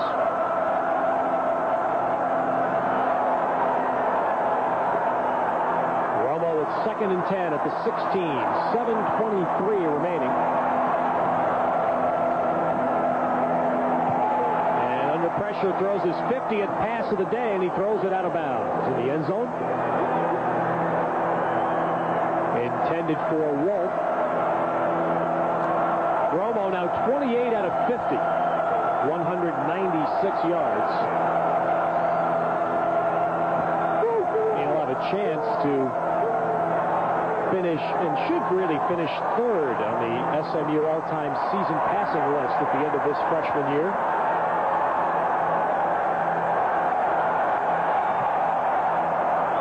And now the Mustangs take a timeout with 7:13 remaining. Mike Romo calling a timeout.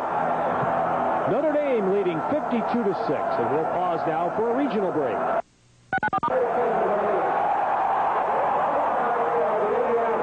You're watching Notre Dame football live on Sports Channel.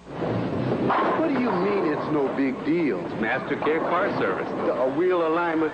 I've been there. They're alignment specialists. You want computers? Mastercare is state-of-the-art. Yeah, I want it to last. It's no big deal. 6-month or 6,000-mile warranty. Now, what else do you want?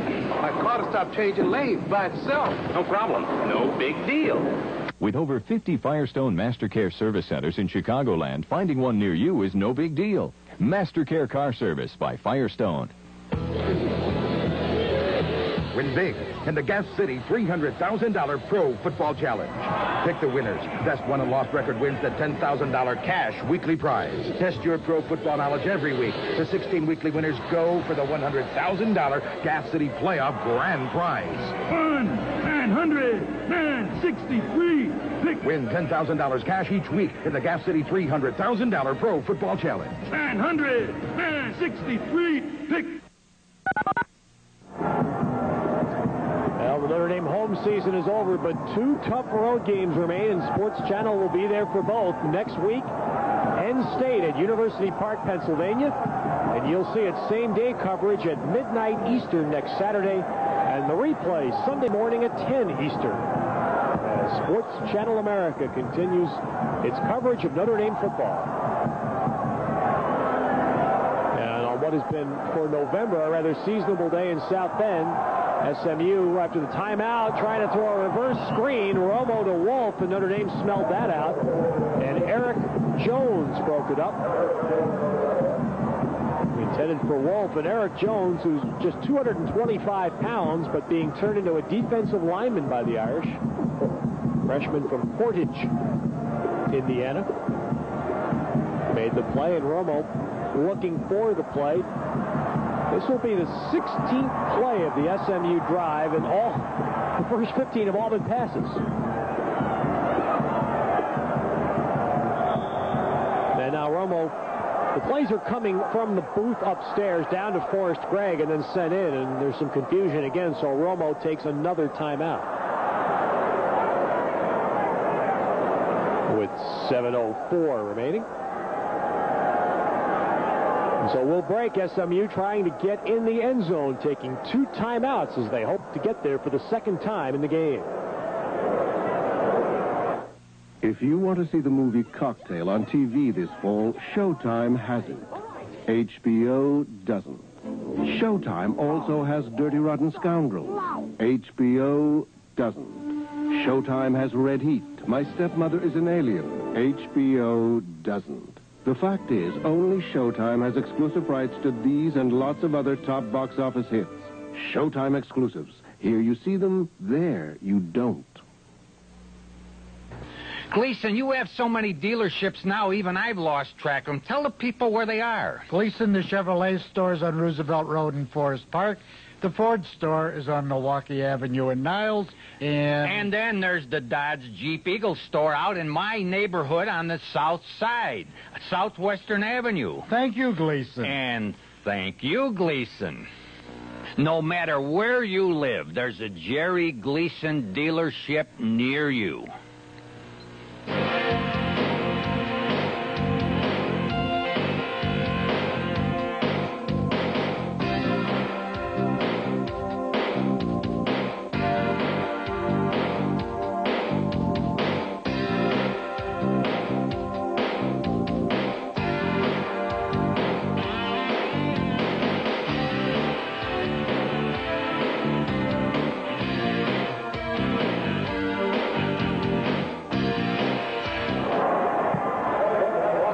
Back at Notre Dame Stadium, the Irish leading 52-6 in the fourth quarter. Paul Hornung has gone down to the sidelines, and he'll be talking with Lou Holtz immediately after the game.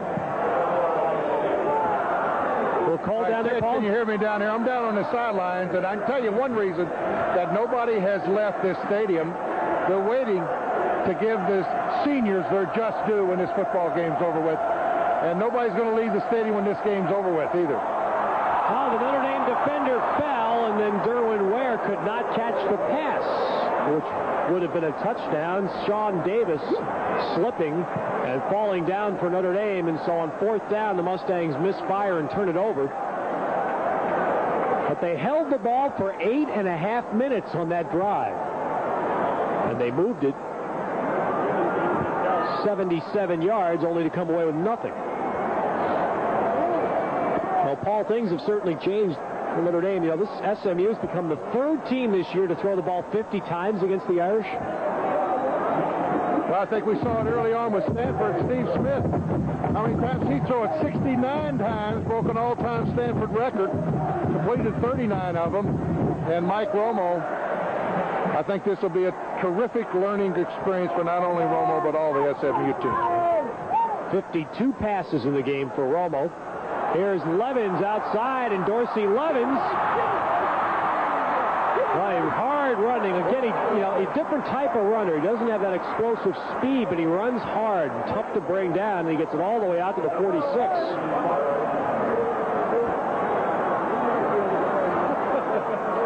Paul, we're used to watching Waters and Ismail of that explosive speed, and Dorsey Levins is a little different type of runner, isn't he? Strong runner. I tell you, he came by me. I tell you, it's a little bit different down here, Ted. He looked like he was pretty quick to me, but he zoomed by me. Well, Levins has only carried the ball 6 times and has 59 yards today. 6.5 minutes to play, and the Irish have it at their 46 with Peter Graham at quarterback, and Ryan Halko getting the call as the fullback, and he's to the midfield line. Bill Kiley on the tackle for SMU.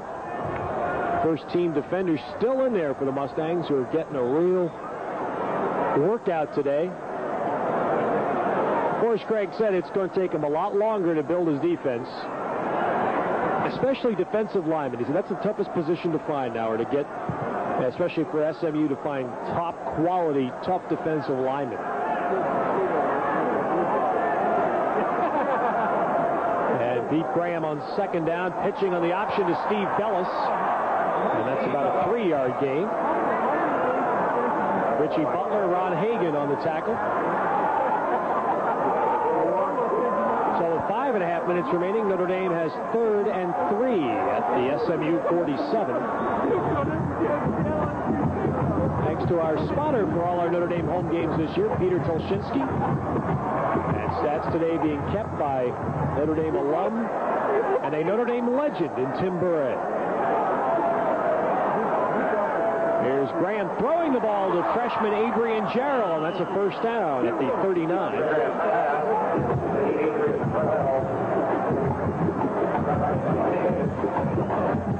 Also like to thank from SMU, very fine athletic director Doug Single, and Coach Forrest Gregg and their sports information director Ed Wisniewski. And for Notre Dame, athletic director Dick Rosenthal, associate athletic director Roger Baldessari, Coach Lou Holtz, and sports information director John Heisler.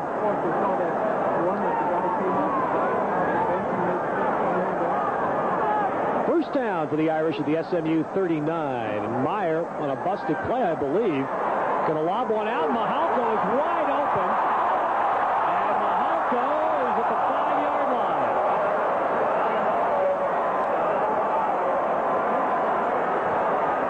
That looked like a broken play to you, Paul? Well, I'm way down at the other end, Ted. And it was just a little flat pass to Mahalko. Looked like he cut back here. Now, question is, will he score or is he going to take a penalty here? They've done this, I think, 4 times now in the half. They've taken intentional delay of game penalties to prevent from scoring. 33-yard pass there from Meyer to Mahalko, and Notre Dame has 567 yards of offense in the game. That is their season high. And they do run the play here, and into the line for a short gain goes Rod West. Rod West, who has been shuttled back and forth between tight end and fullback this year. Now, Ted, this may be another senior gift here. Rod West is in there. They might want to let Rod West score his first touchdown, the senior from New Orleans, number 43. That might be it here. He's lining up again as he's lining up in a pro set here with Dorsey Levens. Second and goal at the 1, and it is West, and he's in for the Notre Dame touchdown.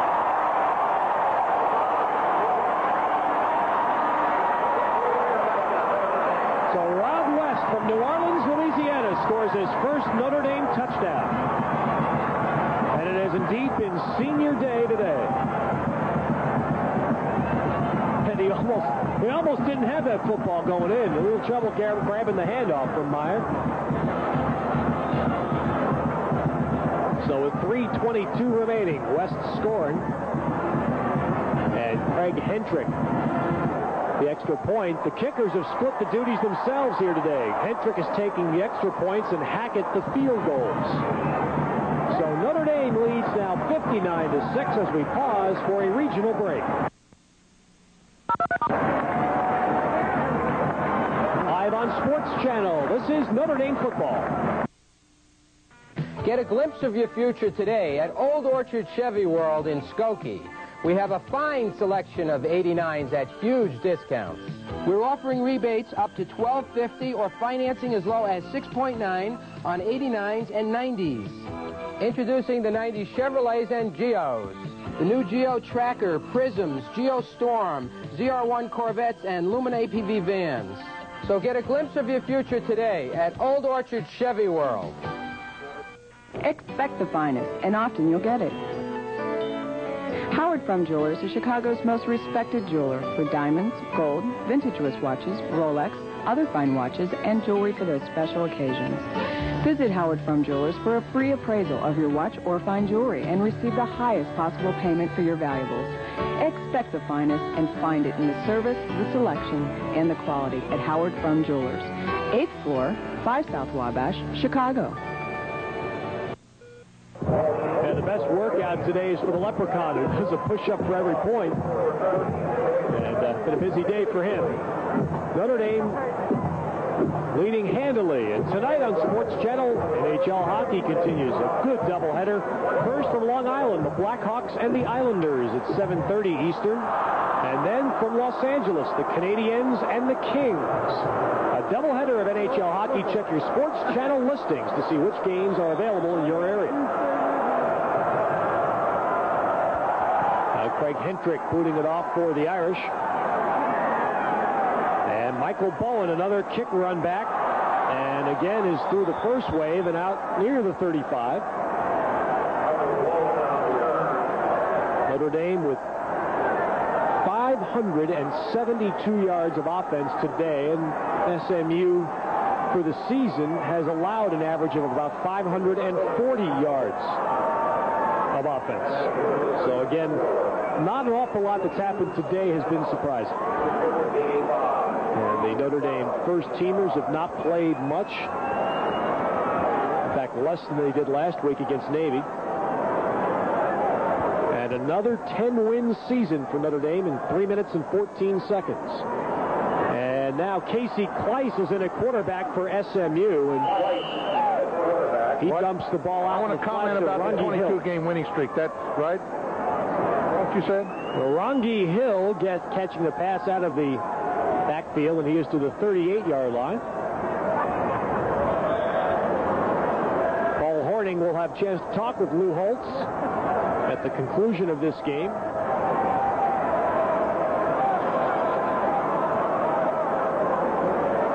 I think Lou probably feels like he earned a couple of these relaxing weeks after an incredibly tough schedule early in the year for Notre Dame. Kleiss throwing a bullet in there that's caught by Andy Bergfeld at the 46-yard line. All the folks are still staying around, and I would imagine that sideline, you're down there pretty close to it. Seniors have to be pretty happy. They've all gotten a chance to play today.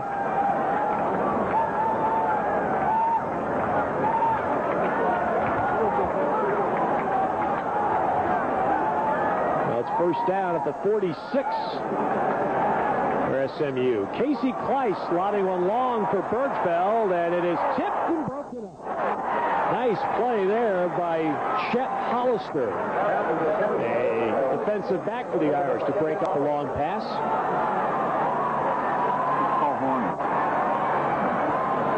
Casey Kleiss, a redshirt freshman quarterback from Dallas. It now is the signal caller for the Mustangs.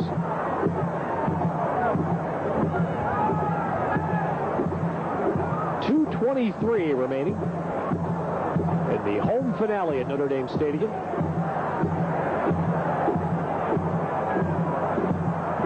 And Junior Bryant almost jumped off. He got back, and the handoff is for virtually nothing inside. Brian Rattigan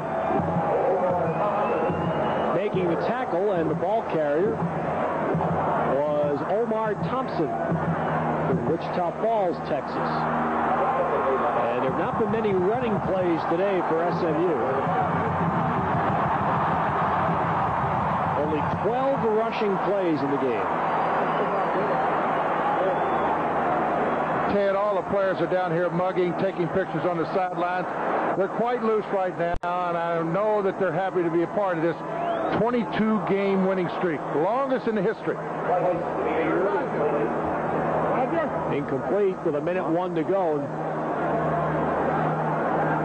We can't say it enough, Paul, is to look at in the entire scheme of the history of this school that this team has accomplished something that no one else has. Exactly.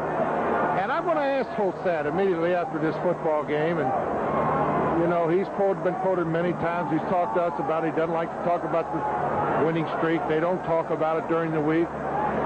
But you almost have to stop and savor this 22-game winning streak. 4th and 9, and there's an interception for Doug DiOrio. Another player that we have never seen before. A walk-on getting a chance to play, and Doug DiOrio with an interception for Notre Dame. And you see the direction. That's another part of the game that's so great. The scout team players getting the cheers from the first team players. 53 seconds remaining in Notre Dame's win. Individuals performing together, listening, arranging, building. At Northwest, our performance is helping you do business, getting you wherever you need to go on time, creating new ways to make things work for you. Because our job is helping you do yours. Follow the Fighting Irish to sunny Miami.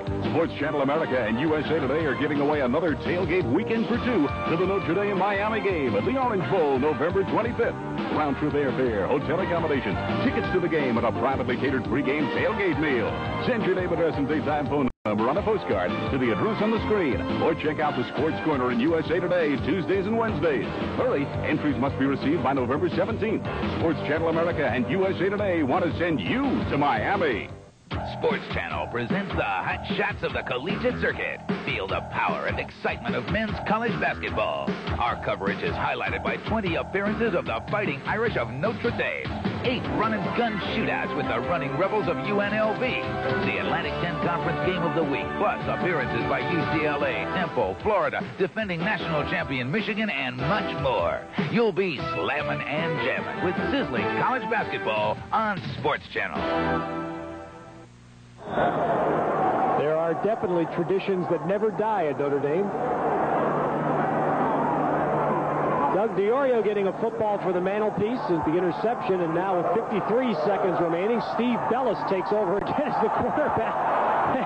He tries to reverse his field, and he'll get a couple of yards on the play. And Notre Dame will have to run on one more play. And then we'll hear from Paul Hornung and Lou Holtz. Ricky Waters, the leading ground gainer today for Notre Dame, 7 carries for 69 yards.